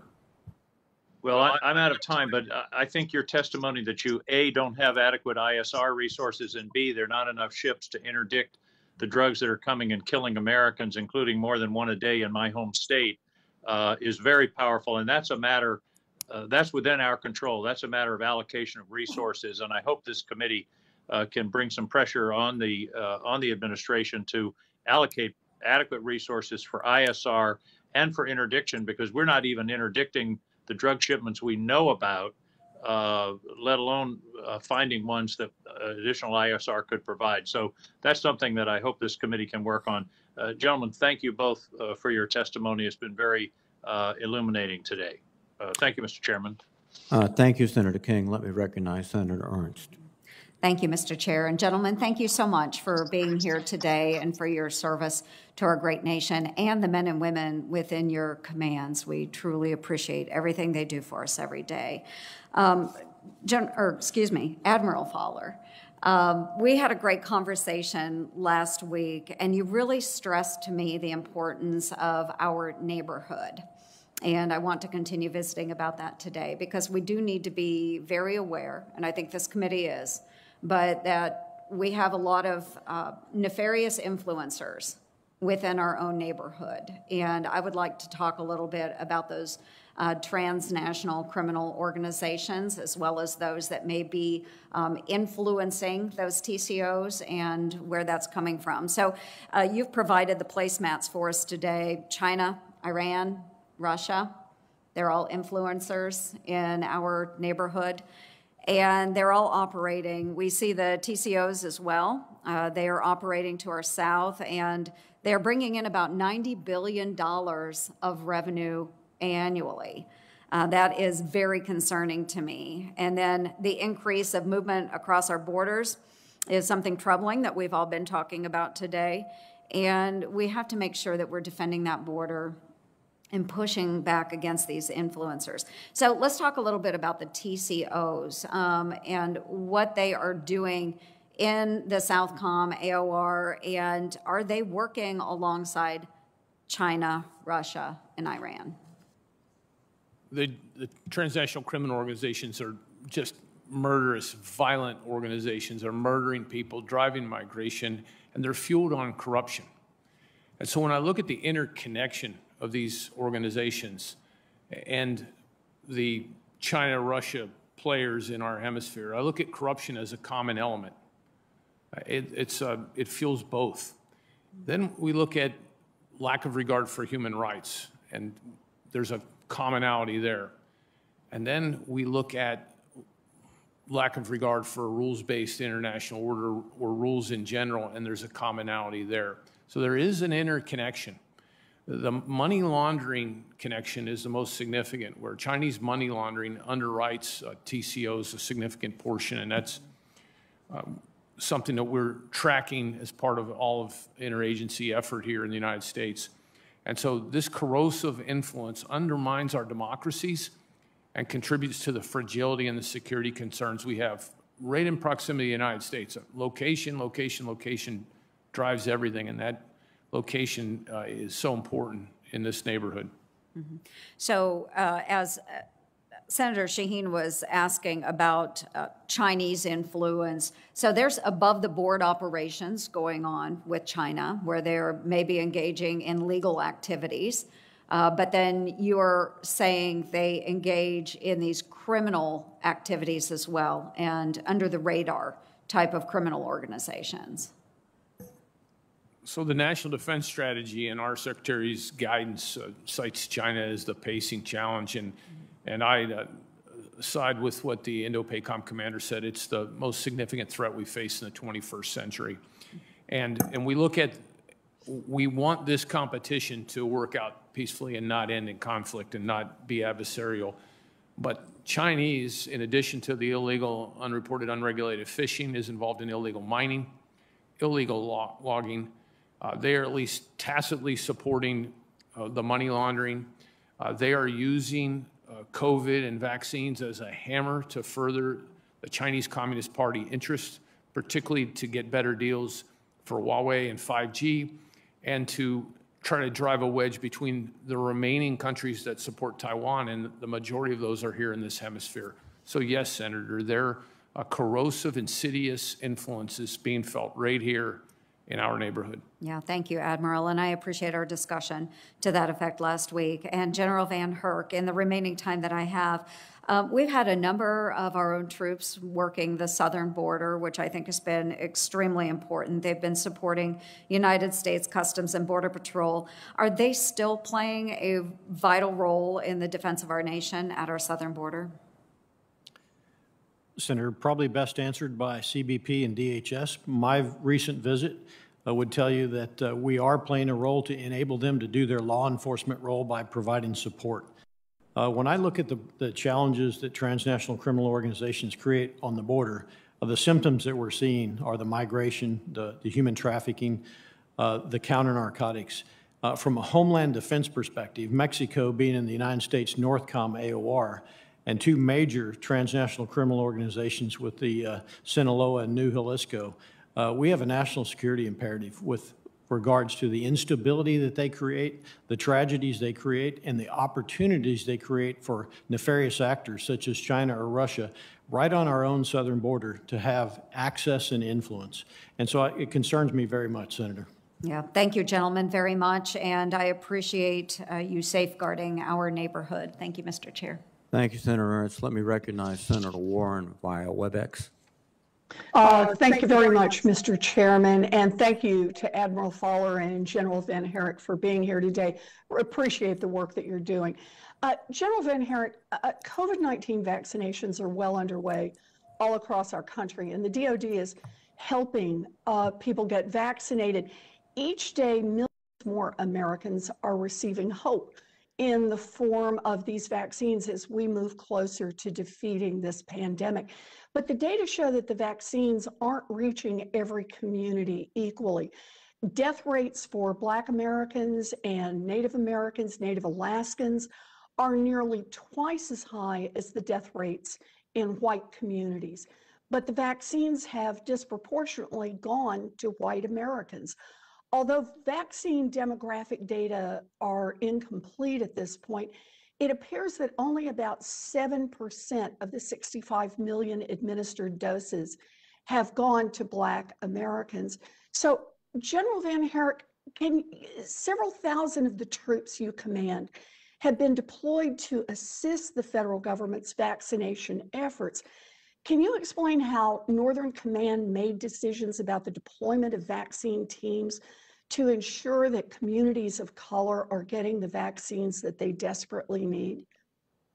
Senator, absolutely. United States Northern Command does not make the decision where teams go. That's due through the FEMA process, and we answer to their mission assignment and go to the locations determined by that interagency process. Fair enough. Do you know if FEMA is prioritizing communities of color? In my discussions with the acting director, Mr. Fenton, they do take all considerations in from state and local officials, governors that are asking for support, and factoring in those specifics. And based on the need of where the transmission rates are the highest, they do take all that in from my discussions. Well, it's hard then to explain why we're down at 7% vaccination rate for Black Americans. Can I ask you to commit that in future discussions, as you're talking about how to deploy these teams, that you will support making sure that we're making adequate vaccination efforts in communities of color? Senator, I commit to you that I'm agnostic with regards to where we provide support, and I'll work closely with the FEMA team to make sure we do that.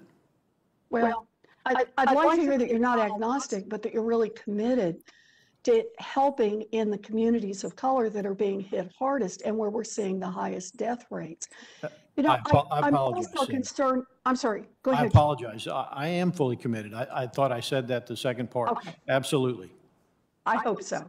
I'm also concerned about reports of Russian misinformation campaigns against the vaccine that are aimed at reducing the number of Americans willing to get vaccinated. Can you just say a word about what strategies is Northern Command using to combat this misinformation? Senator, it's an information and education campaign, primarily within our own forces. I'm happy to report to you that we have approximately 85% acceptance rate within the command. In my discussions with the Secretary of Defense and within the interagency, we've talked and shared the lessons learned about how to educate and also exploit or expose the disinformation. So I think that's crucial to combine both the education aspect and exposing the disinformation. Oh, thank you.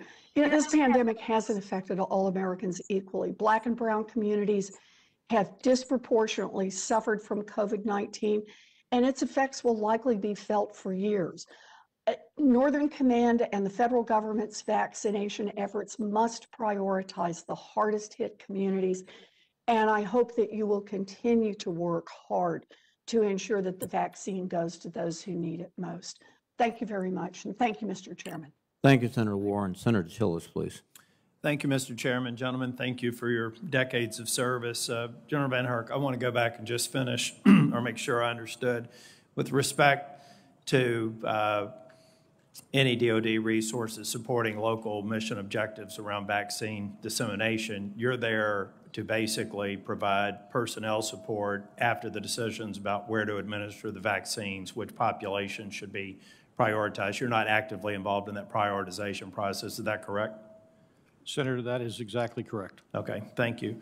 Admiral, I had just maybe an addendum to the request that Senator Wicker made following on to Senator Shaheen's comments. This one graphic that shows China influence, I think what would be helpful in there is just to show American influence, but also to show the trend lines. My guess is, based on a comment that you made, they're trending in the wrong direction. So I think it would just be helpful when you provide that graphic to show us the areas, the heat map on where we really need to muster more resources. On the TCO graphic, you all summarized the disruption in terms of narcotics, I think 303 metric tons in FY20. How does that compare to FY19, and what are the trend lines for FY21?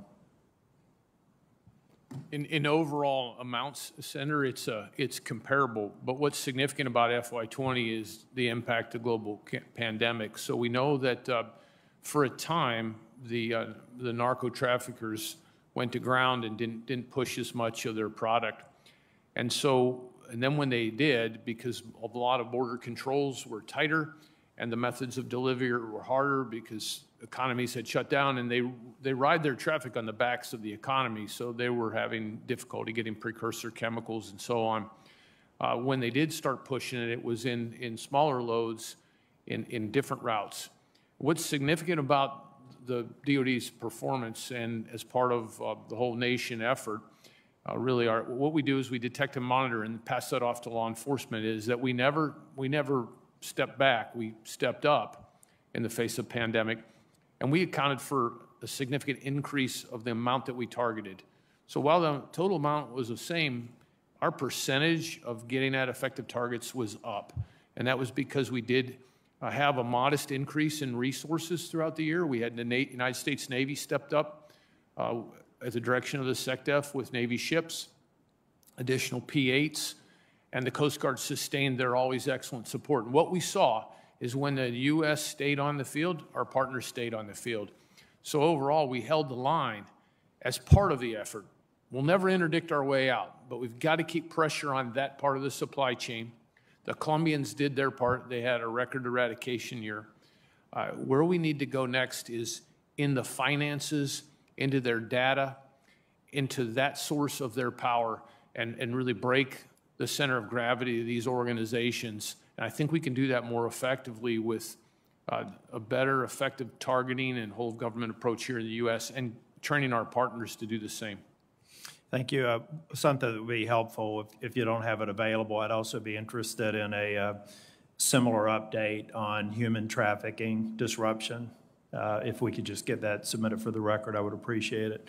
At the southern tip of your area of responsibility, General Van Herk, and Admiral, the northern, what's the change in posture? What's the environment like now as compared to, say, this time last year?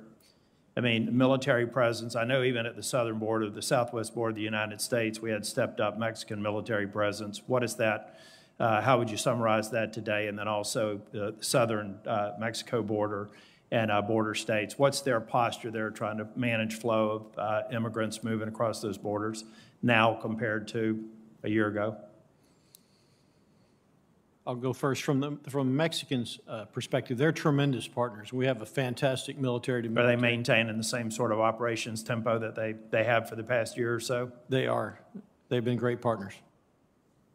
The same for Guatemala. They're committed. They're committed to doing the right thing here, but they're stressed with COVID and the other insecurity by the transnational criminal organizations. So their ability to surge more in the migrant problem set is limited. Thank you. As we move forward with funding in NDA this year, I'd also be interested in maybe you submitting for the record key funding flows that are trending in the wrong direction that we should focus on when we get back to appropriations discussions and any sort of authorities you may need in the NDA. Thank you very much. Thank you, Mr. Chair. Thank you, Senator Tillis, and let me recognize Senator Manchin. Thank you, Mr. Chairman, and thank both of our panelists for their service to our country, and we appreciate very much you being here today. Admiral Fowler, I don't think it's possible to overstate the threats our adversaries are posting in your area of responsibility in AFRICOM because they know whatever investments they make in South America and Africa are cheap and will pay dividends in the future.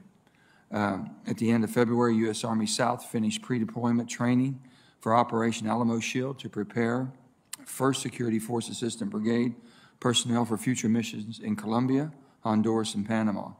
In addition to our state partnership program's ongoing training and advising operations like this one on the crucial for promoting interoperability and relationship building your area of responsibility. So my question would be, what specific training programs in Southcom going to develop to increase the capabilities, the capacity, and to further combat the growing concern for corruption within the ranks of our partners, and especially with the migration that we have going on right now? Can't they play a bigger role in that, sir? Senator, I'd like to commend the West Virginia Guard, which does fantastic work through the state partnership program with Peru, and has been an active participant in our exercise program. You cited the Security Force Assistance Teams that the United States Army has developed. That is exactly the right capability. It's small teams that focus on training. You think 4 or 5 people, and our partners want to emulate the professionalism of the United States Army, United States Navy, Coast Guard, Air Force, Marines. And that's the way forward. Stay engaged on the team, on the field with the small teams that train our partners' trainers in the professional use of force, that involve women, peace, and security training, that involve human rights training. This is the way to go, and we're continue to emphasize and strengthen those programs, Senator. Thank you, sir. And to General Van Herk, our current major ballistic missile defense assets around the globe include the GBM-D, THAAD batteries, Aegis systems, and PAC-3 missile capability. As China and Russia continue to increase their influence abroad, I am concerned that their objectives provide them with the ability to deny us access, break apart our relationships, further corrupt governments, and ultimately place threats closer to the U.S. However, as we begin to think in terms of hypersonic threats, geographical location doesn't mean much anymore, and the importance of early detection and coordination between the combat commandments becomes an even more crucial concern. So our question is, as we continue to develop space-based sensor layers, what role do you see for NORTHCOM and NORAD in tracking threats in North America, as well as interfacing with other combatant commands to track threats such as hypersonics? Senator, in my NORAD hat, we're directly responsible for integrated threat warning and attack assessment. So that's crucial. We will continue to play a crucial role for assessment of threats to the homeland, specifically from missile threats. I am concerned about the ability going forward to track and assess hypersonics. And so we must go to space. And in my recent discussions just this Friday, talking with John Hill at the Missile Defense Agency, they're moving out. What we have to provide is space-based capabilities to track hypersonics, especially as they maneuver. And those space-based capabilities have to provide fire control capability data to systems that will be able to engage hypersonics. That's crucial for that deterrence by denial aspect that I mentioned earlier that also contributes to overarching deterrence. Is there a requirement for a liaison cell to at each of our combatant command that represents the other commands in order to build situational wellness to coordinate the efforts? Senator, I believe Homeland Defense starts forward, and that means all combatant commands must be engaged and part of the overarching solution for Homeland Defense and missile defense. Thank you, Senator. Thank you, General. Thank you, Mr. Chairman. Thank you, Senator Manchin. Let me now recognize Senator Sullivan. Thank you, Mr. Chairman. Gentlemen, thank you for your service. Good to see both of you again, Admiral. It's been a while. Thank you for all you're doing down south. General, I want to focus on some issues I know have already been mentioned. First, on missile defense. One, I think, good news story. It doesn't doesn't make a lot of press, but in the last few years, there's been a strong bipartisan support in this committee, in this Congress, on building up our missile defenses, I think in part because of the threat from North Korea. However, there's been challenges, right? Right now we have 20 empty silos at Fort Greely, which makes no sense. Some estimates are it's going to be 10 years before we have missiles in there. Can you talk to me about that, and why in the world aren't we filling those silos as soon as possible? Senator, my goal would be to have additional capability and capacity as soon as possible. I continue to work close with John Hill at the Missile Defense Agency. My top priority is to stay on timeline to field additional capabilities against ballistic missiles that could attack our homeland. And isn't that in part because there's intel that, given the rate of what North Korea is producing in terms of nukes and intercontinental ballistic missiles, that their capability could overwhelm our capabilities as early as 2025? Senator, I'd like to have that conversation in a classified environment. I remain extremely concerned about the capacity of the ballistic missile defense system going forward. And would quickly fielding the NGI help with addressing that challenge? The sooner we can field the NGI, the better for addressing that challenge. There was an article in a defense media news source recently saying that the NGI decision is on the Deputy Secretary of Defense's desk, and yet it's being delayed. Some are thinking that she might kind of use this as a budget-cutting tool to say, maybe we don't need it. Is that a good idea, to delay this and have the Pentagon say we don't need NGI right now? Senator, I'll stay out of the policy aspect of that. Well, you've kind of already dumped into it, so let me get your personal opinion on that. Is that a good idea for the Deputy Secretary or the Secretary to say, I'm going to cut, let's figure out where we can cut the budget. Let's cut the budget on the system that protects the entire United States of America from a clear and growing threat. Is that a good idea? Again, that's a policy decision. My perspective is about the risk, and I remain very concerned about the risk of having a capable ballistic missile defense system against future capacity changes and capability changes by threats. Would the risk increase if we cut the NGI program? In your personal opinion? In my opinion, cutting that would reduce our capability to defend against increased capacity and capability of any threats. Mr. Chairman, this is a huge issue, and I think we as a committee has been very bipartisan, need to send a message to the Pentagon like, hey, fund this now. It's clear it would be a risk to the country. Let me turn to the Arctic. I know there's been a number of discussions already. The good news is, in his confirmation hearing, Secretary Austin, the Deputy Secretary, Dr. Hicks, both said they were committed to this committee to fully fund the new Arctic strategies. I think the Army is going to introduce it today with regard to fully funding the different service-oriented strategies. Senator Wicker talked about icebreakers. It's good we're finally building them. It's taking too long. There is this leasing option that the Trump administration was looking at the end of the administration, and now the Biden administration is looking at hard. Do you think that's a good idea to close this icebreaker gap with the opportunity to lease icebreakers, get them home ported in America's Arctic, which is Alaska? What's your thought on that? Senator, that's a policy decision. I have a requirement for capability. I'm agnostic to what provides that capability. But you think we need the capability? Absolutely. Good. So do I. So does this committee, by the way. Let me ask one final thing. There's going to be a meeting, high-level meeting between our diplomats and Chinese diplomats in Anchorage Thursday and Friday. We talk about Alaska in terms of the Arctic, but as you know, General, Alaska also is critical for the Asia-Pacific, particularly as we look at dispersing of our forces. We had the PACOM commander here last week talking about challenges perhaps in the Taiwan Strait as early as 5 to 6 years from now.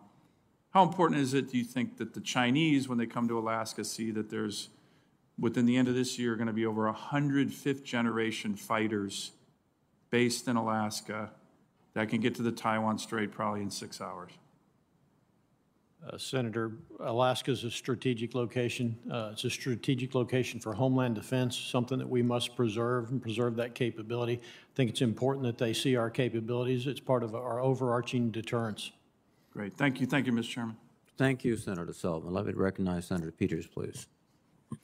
Thank you, Mr. Chairman, and gentlemen, thank you for your testimony here today and for your service every day.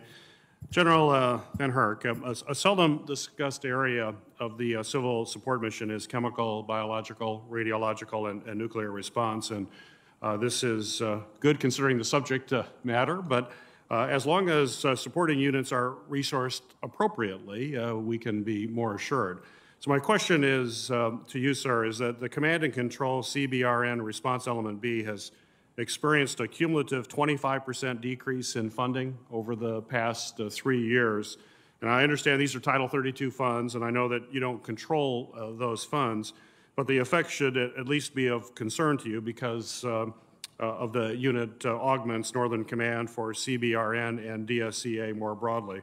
So my question to you, General, is does the decrease for the Guard and Reserve C2 element reflect your priorities or those of the Army North and Joint Task Force Civil Support?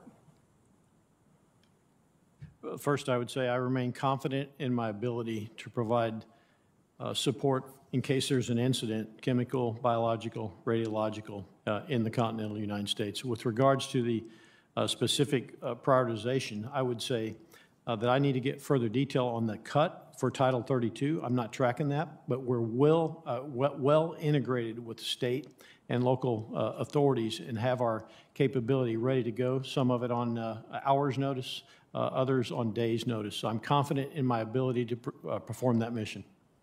Well, I appreciate that, and you're willing to take a look at that and get back to us. We could follow up with you? I will. I appreciate that. Thank you. Admiral Fowler, the Southern Command takes a non-traditional approach to intelligence, integrating public information with advanced analytics, artificial intelligence, and machine learning. My question is this in-house RDT&E effort unique to the Southern Command? The non-traditional efforts that you speak of through our Special Operations Force looks at big data and what the enemy's doing in big data is commercial available information, machine learning, artificial intelligence. It is a unique effort that is now being replicated, and it is a key area that we need to emphasize in our intelligence efforts going forward, appropriately working within the U.S. whole government. This data, it's data that my shipmate General Van Herk talks about, and the stovepipes in that data that we create with our own policies have to be broken down so we can leverage that to understand what the threat's doing. And certainly our malign actors that are working this hemisphere, China and Russia, they don't respect laws when they look at exploiting that type of data for their own benefit. You mentioned some of that's being replicated. Are you aware of some similar successful methods with other combatant commands or the intelligence community? We have another a pilot program that we've worked to look at cryptocurrency. In this hemisphere, with only 8% of the world's population, 60% of the cryptocurrency is being leveraged, and that's because of the plethora of transnational criminal organizations that are wreaking violence in the hemisphere. And so that's a concern. So how do we get at that center of gravity to break the backs of these threats, working with Treasury and other partners in support of? We're not looking to take the lead here. We're looking to play the appropriate role. So there are efforts, and those efforts are, frankly, funded every year on unfunded requests or through additional support from Congress. So we need to appropriately sustain that going forward. Thank you. On Thursday, NORTHCOM will begin a global information dominance exercise, and I understand that 9 of the 11 combatant commands are planning to participate in this exercise, which is meant to prototype and test a set of AI tools. And I know that there was some discussion about Pathfinder earlier, but the intent is to support joint all-domain command and control implementation. So my question for you, General, is can you explain why these types of exercises are absolutely critical to our modernization and readiness efforts and why NORTHCOM is leading this initiative? Absolutely, Senator. from the Northcom and NORAD perspective, we view data and information as a strategic asset. And so we're conducting these exercises to bring everybody together to show the true value and the importance of the strategic ability that we can utilize information and data. And so we look forward to continuing to partner with the combatant commands and services and bringing them together to demonstrate capabilities that can not only help us in conflict, but more importantly, help us de-escalate in crisis and to deter in competition. Great. Thank you, General. Thank you, Senator Peters. Senator Kramer, please. Thank you, Mr. Chairman. Thank both of you for being here. Generals, appreciate your service, Admiral and General. I'm going to start with you, Admiral, because early on in response to a question from Senator Inhofe, you had cited the fact that you only get 1% of the ISR. And that was fairly stunning to me, especially since the Air Force has been trying to retire the RQ-4s and cut the production of the MQ-9s, two systems that we're very familiar with in North Dakota, of course. They're operated quite effectively out of our state, one by the Air Force in Grand Forks, the other by our Guard in Fargo. And one of the reasons that they use for wanting to cut production or retire and realizing some of it's they want to save money for new systems, and that's noble, and we need to make some tough decisions about that. But one of the reasons they use is that these platforms aren't survivable in near peer competition. So my question to you, Admiral, is could you use RQ-4s and MQ-9s in your theater, and is there a significant threat to the survival of these platforms at Southcom? Well, as you mentioned, Senator, we receive less than 1% of the DoD ISR, and it's a prioritization, and there's global challenges, and I recognize how that plays out. This is a good environment in Southcom for unmanned. We have had, for the first time ever, an MQ-9 through the past year, and we have Customs and Border Protection MQ-9 as well. And they've proven their utility because they can stay on station for a long time and stare at the threats.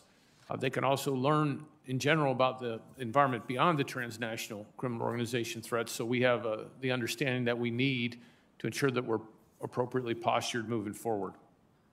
Thank you, Admiral. General, thank you for our discussion last week. I enjoyed it very much, found it very interesting, learned a lot, as is often the case.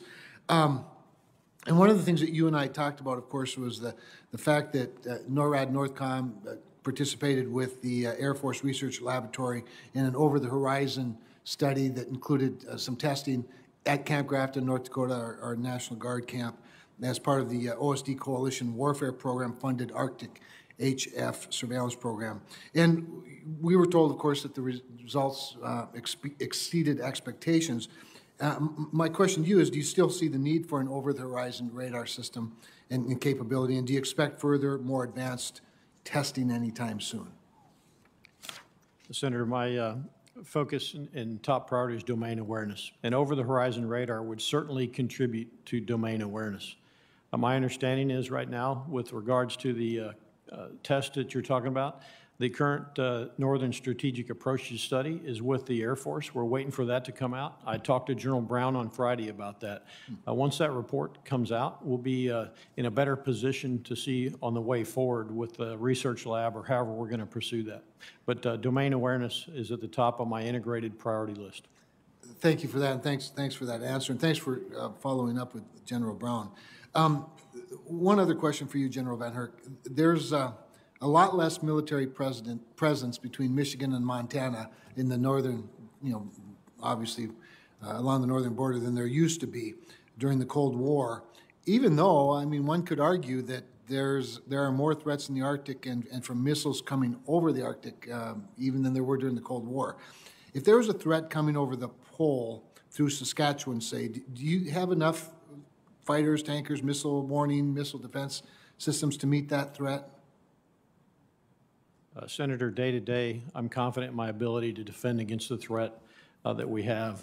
Day to day, I'm postured primarily against a 9/11 type of response. If indications and warning or a crisis evolved, I would go ahead and ask for additional forces. At that time, if I was allocated additional forces or not, I'd have to make a broader assessment in my ability to defend. Well, and as you mentioned, obviously domain awareness is the critical aspect being prepared. Is the radar coverage for that area modern enough to track any threat reliably, do you believe? Senator, I remain concerned about domain awareness in the north. With the legacy North Warning System, if we apply capabilities such as Pathfinder, that'll increase my capability, but more broadly, we need to get after it with more modern systems. Systems not designed to go after a stovepipe, single domain, single threat. We need systems capable of going after everything from small counter UAS to ballistic missiles that are able to be efficient and effective. Excellent, thank you. You're both awesome. Thank you, Mr. Chairman. Thank you, Senator Kramer. Now I'd like to recognize Senator Rosen via WebEx. Thank you, Chairman Reed, and I want to thank the witnesses for being here and for your great service to our nation. I'd like to speak a little bit about Hezbollah in the Western Hemisphere, because for decades, Iran's proxy Hezbollah has maintained an active presence in the Western Hemisphere, engaging in terrorist activities, drug trafficking, and money laundering. In 1994, Iran and Hezbollah bombed a Jewish community center in Argentina, killing 85 civilians and injuring more than 300. The Treasury Department has sanctioned numerous Hezbollah-linked operatives and entities in the Western Hemisphere for links to transnational organized crime. So, Admiral Fowler, in your written testimony, you stated that Hezbollah's external operations arm is responsible for at least 3 high-profile attacks in the region and 3 other planned operations that were disrupted.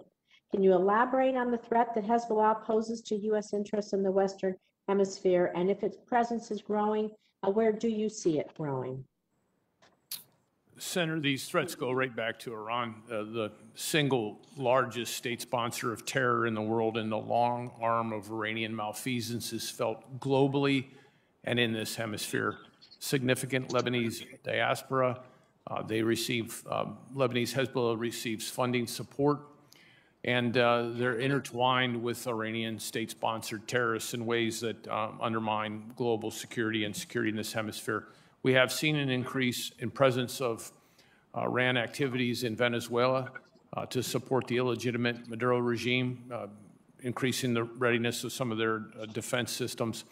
And we have seen the continued involvement with the diaspora and economic fundraising, particularly down in the tri-border region neighboring Paraguay, Argentina, and Brazil.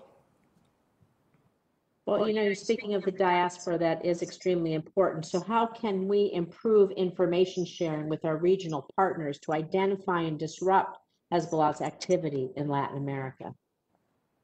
One of the very positive things that I've seen over the last couple of years is the extent to which we have increased our information sharing with key partners, Brazil, Colombia. We rely on them. They're like-minded democracies to share information so that we understand the threat. We've expanded that information sharing significantly this year. It is key to moving forward, and it's built on longstanding trust that we have that's born out of professional military education. We have security cooperation programs that work to build professional intelligence services. We do this through our 333 program, and sustaining those programs are very important. During the past year, we've been able to expand modestly those programs in cybersecurity, and that will really be critical to understanding both the threat that's posed by Iran and their state-sponsored or terrorist organizations and other nation-state actors like China. Thank you. I'd like to move on and ask General Van Herk a little bit about our COVID response and support. You've been so terrific. You've deployed Navy hospital ships.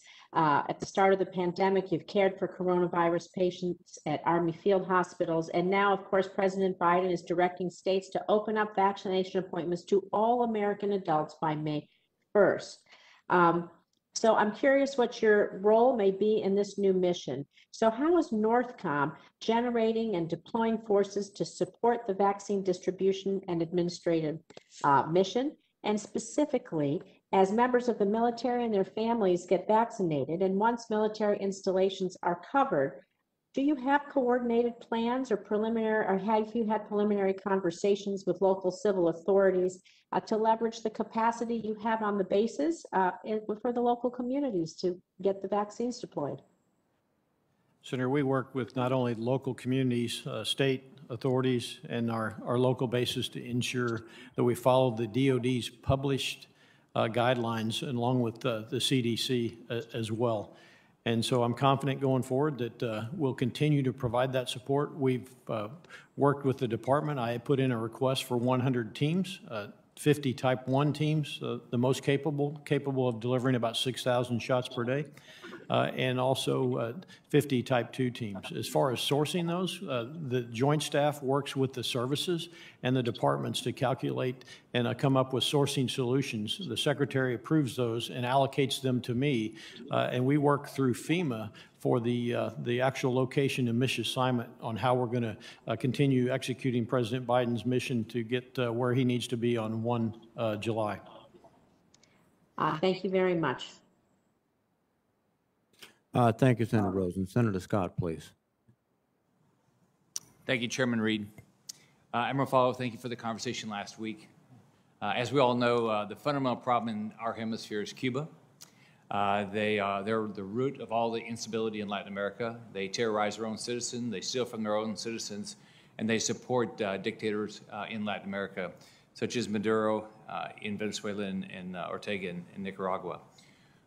How important is it in your role for the Cuban regime to not have resources, to do everything we can as a country to make sure that the Castro regime doesn't have the resources to terrorize their own citizens and be involved in these other countries? In addition to the nefarious activity you cite, Senator, Cuba and Russia and China are actively engaged just miles from our home state. And it's concerning as we see that relationship going forward. So to the extent to which we can prevent those kind of relationships from developing and from Cuba enhancing its capabilities, it's very important. And one of our assets, one of our real strategic toeholds in that effort is our naval station at Guantanamo Bay. Is it important that they don't have resources?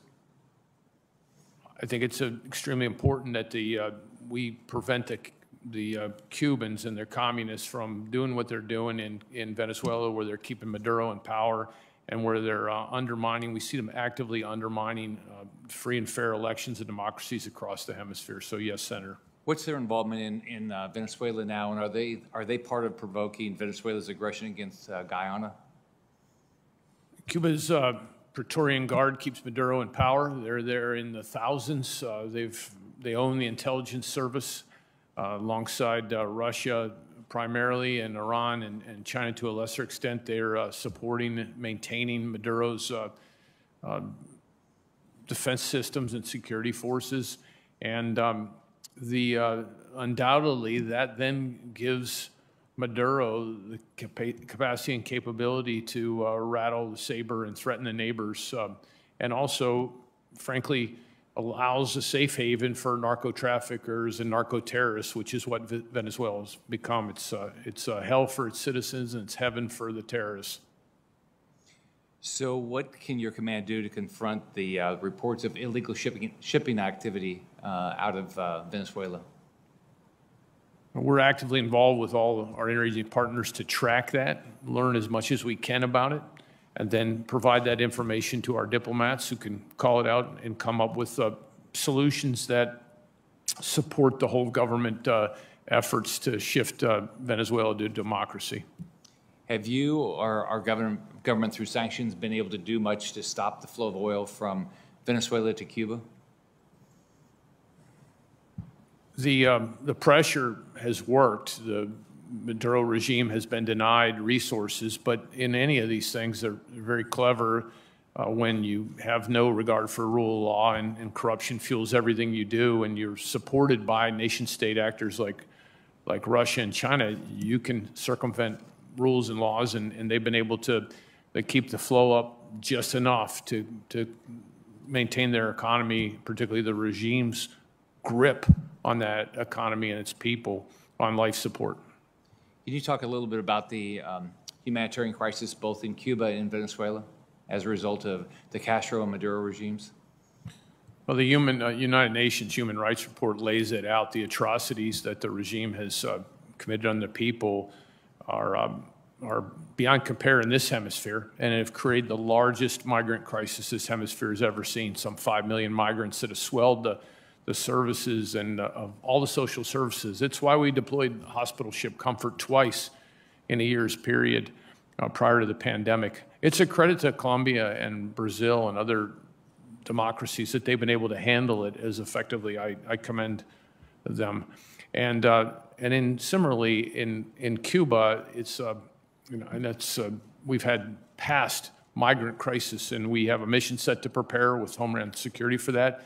We've seen a slight uptick this year in migrants coming out of Cuba. We're watching it very closely, and undoubtedly, again, it's due to the brutal economic conditions and the repression that we see, and we study that intensely in our intelligence and information sharing efforts. Thank you, Admiral Fowler. Thank you, Chairman. Thank you, Senator Scott, and let me recognize Senator Kelly, please. Thank you, Mr. Chairman. Admiral Fowler, you and I had an extended discussion last week about activity in the region, as well as some of the push factors contributing to migration flows that are exacerbating the challenging situation at the southern border. I'd like to focus on the strength of criminal organizations in the region. A recent report by the Center for Strategic and International Studies found that the countries of the Northern Triangle lose more than 3% of their GDP to organized crime each year. These TCOs also contribute to outsized homicide rates and undermine governance and security in the region. The bottom line is they're in some ways better resourced than state actors and have proven capable of trafficking guns, money, drugs, and people. It's a major problem. Given these dynamics, do you feel you have the authority necessary to conduct operations that will effectively disrupt their activity in the long term? They, as you mentioned, Senator, they control territory. They're well funded. They have a strength in close to 200,000 when you look across the region, which is on par with all the police and military forces in total. So a powerful enemy to host nations, democracies, and direct impact on our homeland defense here in the United States. Our role is appropriately in support, detection, and monitoring, which means we find out as much as we can, and where we have authorities, we pass that off to law enforcement to interdict. And then we work at building our host nation partners' capacity. We are short in intelligence assets. We have less than 1% of those assets. We need additional capacity to build our partners so that they can take care of this problem themselves. And we have received about the right amount of presence, but it's important we stay on the field. An example of that is our Joint Task Force Bravo, which is a small team of about 700 soldiers and airmen and Marines at Sotocano, Honduras, that can support law enforcement with lift, with some intelligence, but more importantly, can rapidly respond. We saw that this past fall, 2 back-to-back hurricanes, major hurricanes, and we saved hundreds of lives rapidly. And what that does, builds trust and actually helps us build the case for these partnerships and sustainable security long-term. Earlier, you stressed, and you did again, that the 1% of ISR funding goes to Southcom. Is that correct? It's 1% of the overall assets and capabilities, Senator. So, but beyond that, if you were to wanted to ramp up the effectiveness of disrupting their activity, what other resources would you need? Senator, we've got to come up with a more effective whole government effort in the United States and really get at mapping these networks. We're doing that, but it's nascent. It needs more effort. And finding the center of gravity, what's key to each organization, and then going at disrupting, defeating, or deterring that. And most of that is a law enforcement or a judicial or a partner nation effort with Southcom in support. So we play a critical role, but it's got to be more holistically designed here in the U.S. We can't interdict our way out of this. Well, thank you, Admiral. General Van Herk, you mentioned in your testimony the Pathfinder program as a complement to the work done by the Defense Innovation Unit. Also, the importance to being able to rapidly field capabilities of the future. As chair of the Emerging Threats and Capabilities Subcommittee, this is something I've been thinking a lot about. Are you looking into technologies like artificial intelligence to assist in processing the increasingly large volumes of data that come from our sensor systems? Senator, absolutely. As a matter of fact, Pathfinder does exactly that, uses machine learning and additional capabilities. We must go down that path to operate in a timely and efficient, effective manner. Any sense if our adversaries are doing the same thing, using these technologies? Absolutely, Senator, especially China. They're actively moving forward with artificial intelligence. And then finally, are there any research gaps that you see that you think we should be investing more in? Not specific to research. I would say we must go to space sooner and space-based capabilities that give us persistent domain awareness. That's where I would be focusing my efforts right now. Okay, thank you. Thank you, Mr. Chairman. Thank you, Senator Kelly. Let me recognize Senator Hawley, please. Thank you, Mr. Chairman. Thank you, gentlemen, for being here. General Van Herk, let me start with you, and let me thank you on behalf of all Missourians. It's great to see a fellow Missourian here as before, and we're very proud of you and your service, so thank you for being here. Let's come back to this question of the border. Customs and Border Patrol issued a new batch of operational statistics last week that showed that CBP encountered more than 100,000 persons attempting entry across the southern border in February. That's about a 200% increase over this time last year.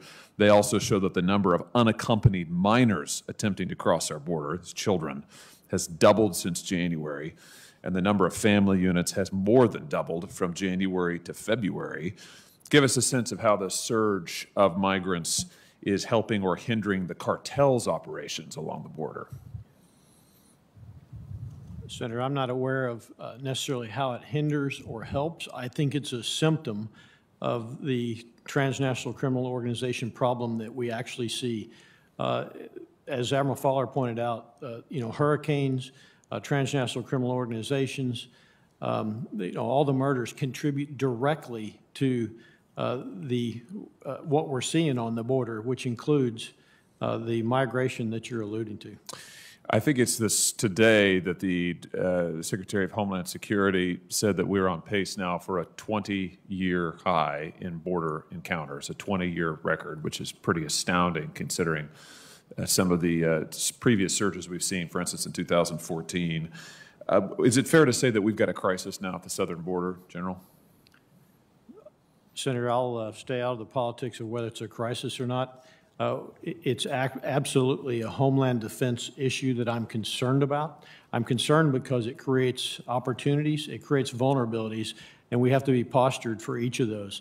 The vulnerabilities that it creates for us is instability. It creates instability in governance. It creates instabilities in the rule of law, if you will, in neighboring countries.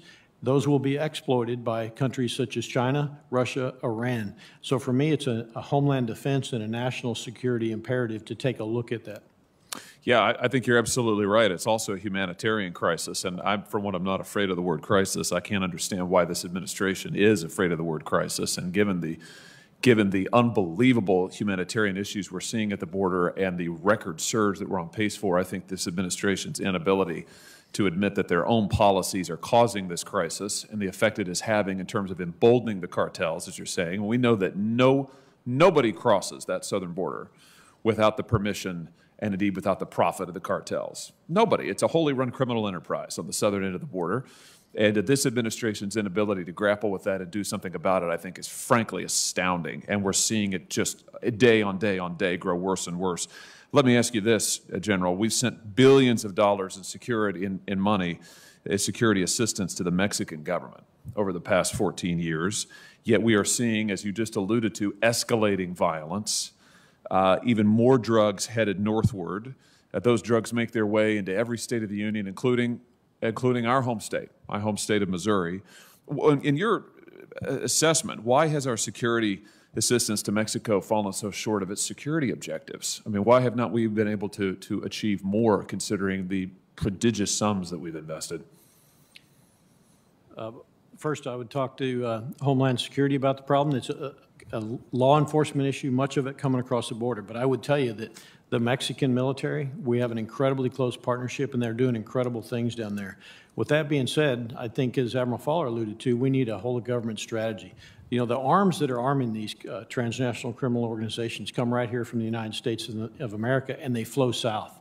In addition to that, the money that they're creating is being generated by precursors coming from Asia, China businesses and industry, if you will, that flows in there. So we have to take a broader approach to get after this, which includes a whole government effort and prioritizing and putting resources to the problem. Speaking of China, Admiral, let me come to you in just a little bit of time I've got remaining. You wrote in your testimony that China is seeking to establish global logistics and basing infrastructure in our hemisphere in order to project and sustain military power. What kind of presence do the Chinese forces maintain in the Western Hemisphere today that we ought to be concerned about? Have to ask ourselves the question, why is China trying to achieve deep water ports in Dominican Republic, Jamaica, El Salvador, Panama Canal's key strategic ground, Argentina? They're using economic influence and access to set the conditions for the blue water Navy that they've built. Very good. I think we're going to have a closed session, aren't we, Mr. Chairman? So we're planning that, yes. Okay. I'll have a few more questions for you then. Thank you, Mr. Chairman. Thank you, Senator Hawley. Now let me recognize Senator Tuberville. Thank you, Mr. Chairman. Thank you both for being here today and what you've done for our homeland and our hemisphere. General, it's been 20 years since we've had an attack on our homeland. Thank you for that. And everybody at Northcom, hard work that you've done. You know, I very much agree with you what you said about outpacing our competitors. I'm proud to say that in Alabama we're working to leap ahead in the areas of hypersonics, working very hard on that. And right now the world's largest and fastest hypersonic wind tunnel is under construction in Huntsville, and I know they're working at a fast pace. Admiral, I enjoyed a conversation last week and enjoyed your straight talk. Hope the American people will start getting a sense of urgency. You have your hands full in Southcom, no doubt about it. Between transnational criminal organizations, Russia and China, you're a busy man. I do believe for a moment that the PRC's plan in our hemisphere are benign, and I hope that it will not take a Chinese aircraft carrier sailing between Florida and the Bahamas for Americans to wake up to the fact that the CCP wish to dominate the world stage. I hope it doesn't take something like that. You know, the work that both of you have done for Southcom and Northcom does for our nation is incredible, important to maintaining our strategic military objectives. Many of the items for both of you in the areas of responsibility strongly impact my home state in Alabama. Admiral, following the 2018 National Defense Strategy is something I personally believe in a good way to position our forces to thinking towards the future. Can you explain how Southcom is important to this strategy, and specifically, how would you describe China's strategic objectives in a 5 or 10-year timeline?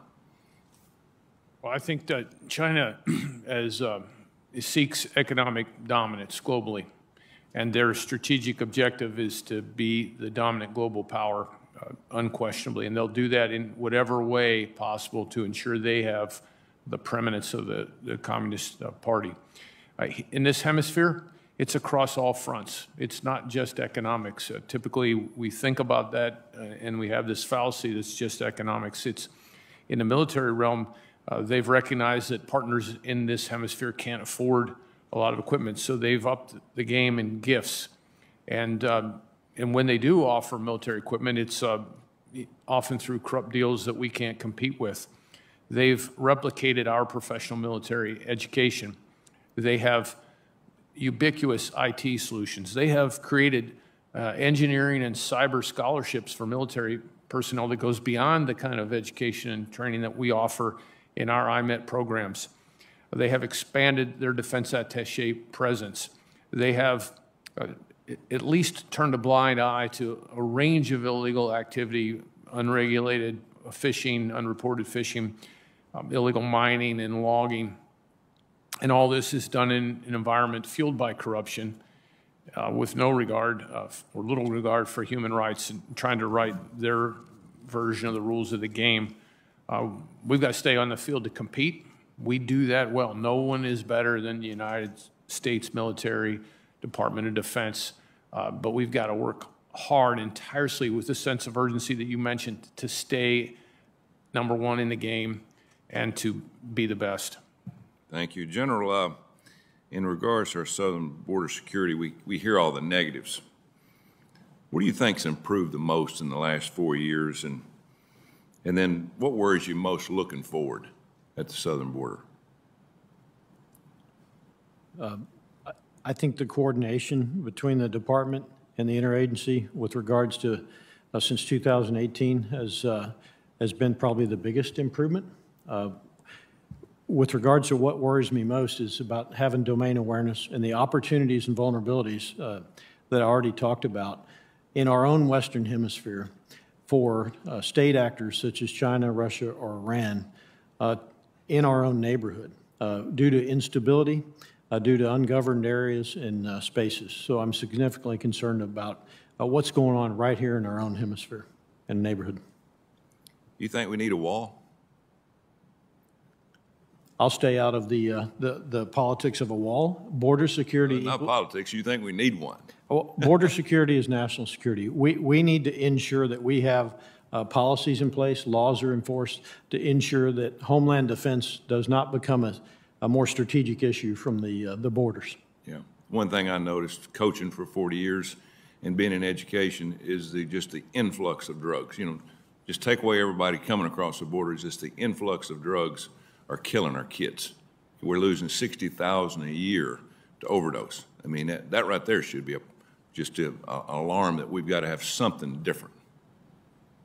Yeah, Senator, I agree with you. Actually, I believe the number this past year was approximately 80,000. That's unsatisfactory, and we have to get after that. And that's a symptom of that broader problem that I talked about, transnational criminal organizations that we can apply priority and resources to get after it. Yeah. Thank you. Thank you, Mr. Chairman. Thank you, Senator Tuberville. Now let me recognize Senator Blackburn via WebEx. Thank you, Mr. Chairman. We so appreciate having the hearing today and getting the update. And Admiral Fowler, thank you for the time that you spent with me on the phone last week.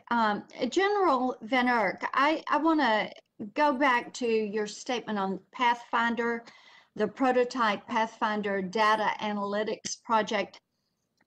This is the kind of project that I think attacks two primary concerns with DoD data streams. One is the stovepiping and the other is the need for modernization. And many times I sound like a broken record, if you will, by talking about what has happened with DoD through the years as things have become so stovepiped, and the need for this modernization because information is power. We all know that, but you have to be able to analyze, to share, and to make actionable that data. So my question for you is, how could the Pentagon better utilize some of these emerging technologies, such as artificial intelligence, such as the data that we're getting via ISR, and the AI that is used by Pathfinder to really make that information accessible, shareable across platforms and divisions, and actionable when you're looking at how you implement plans for the future, how you change plans based on the information that you are getting? Senator, first I would tell you I'm encouraged by the joint warfighting concept, which also has a supplement for information advantage that will help us move down this. As far as utilizing the data, I agree it's a strategic asset, if you will, data, we can utilize it to not only dominate in conflict, but to create deterrence day to day. So for example, as an operational commander, this data that's available to me, if I utilize it with applying artificial intelligence and machine learning, and then disseminate it to key decision makers, I'm able to position forces ahead of a competitor or adversary's actions, which creates deterrence. It's that deterrence by denial. But we must go faster in the department. And 30 years ago, the department led the way with innovations. Today, I think that paradigm has flip-flopped to where much of industry and Silicon Valley is leading the way forward, especially with regard to data. And so we need to take a look at our acquisition processes, our modernization processes, and potentially flip the paradigm to stay competitive. Do you feel like that the Pentagon itself is flexible and agile enough to make these changes, utilize this data, make a change in a game plan immediately, and apply what they're learning from that intel? I believe that the Pentagon has proven over history to be incredibly successful in adapting when we need to. It hasn't always been as fast, and that's one of the reasons I talk about it. We have to have some culture change. I would also tell you this may require some looks at policy. It may even require some looks at law to utilize data differently as we go forward. What we don't want to do is create capabilities that we can utilize, and the policy that we have and the laws that we have don't allow us to be successful with the data and the information that's available. Thank you for that. I may come back to you for some specifics. Admiral Fowler, we've talked a lot about China this morning and the transnational organizations, but as you look at dealing with China, whether it is through fentanyl and drugs or Belt and Road or great power competition, what do you not have access to in Southcom that you need? Well, as we've discussed, China is a global threat, and we've got to address that challenge holistically across the U.S. government. In the Southcom AOR, we have to be appropriately postured, so we need the right footprint of forces working with our embassies and our interagency team to stay engaged with our partner. So additional locations for presence, not permanent, but access is really critical moving forward. So it's the teamwork concept with our allies, correct? Correct, Senator. Okay. Thank you all for that. Thank you, Mr. Chairman. Thank you, Senator, very much. And gentlemen, thank you for your testimony and your service to the nation. Let me remind my colleagues that upon adjournment, we will immediately move to SVC 217 for a classified briefing by Admiral Fowler about increasing Chinese influence in the Southcom area. There also is a vote scheduled for noon. So we will accomplish both. I'll see you shortly over there, Admiral Fowler. And General, thank you for your distinguished service at Northcom. No further business before the committee. I'll adjourn.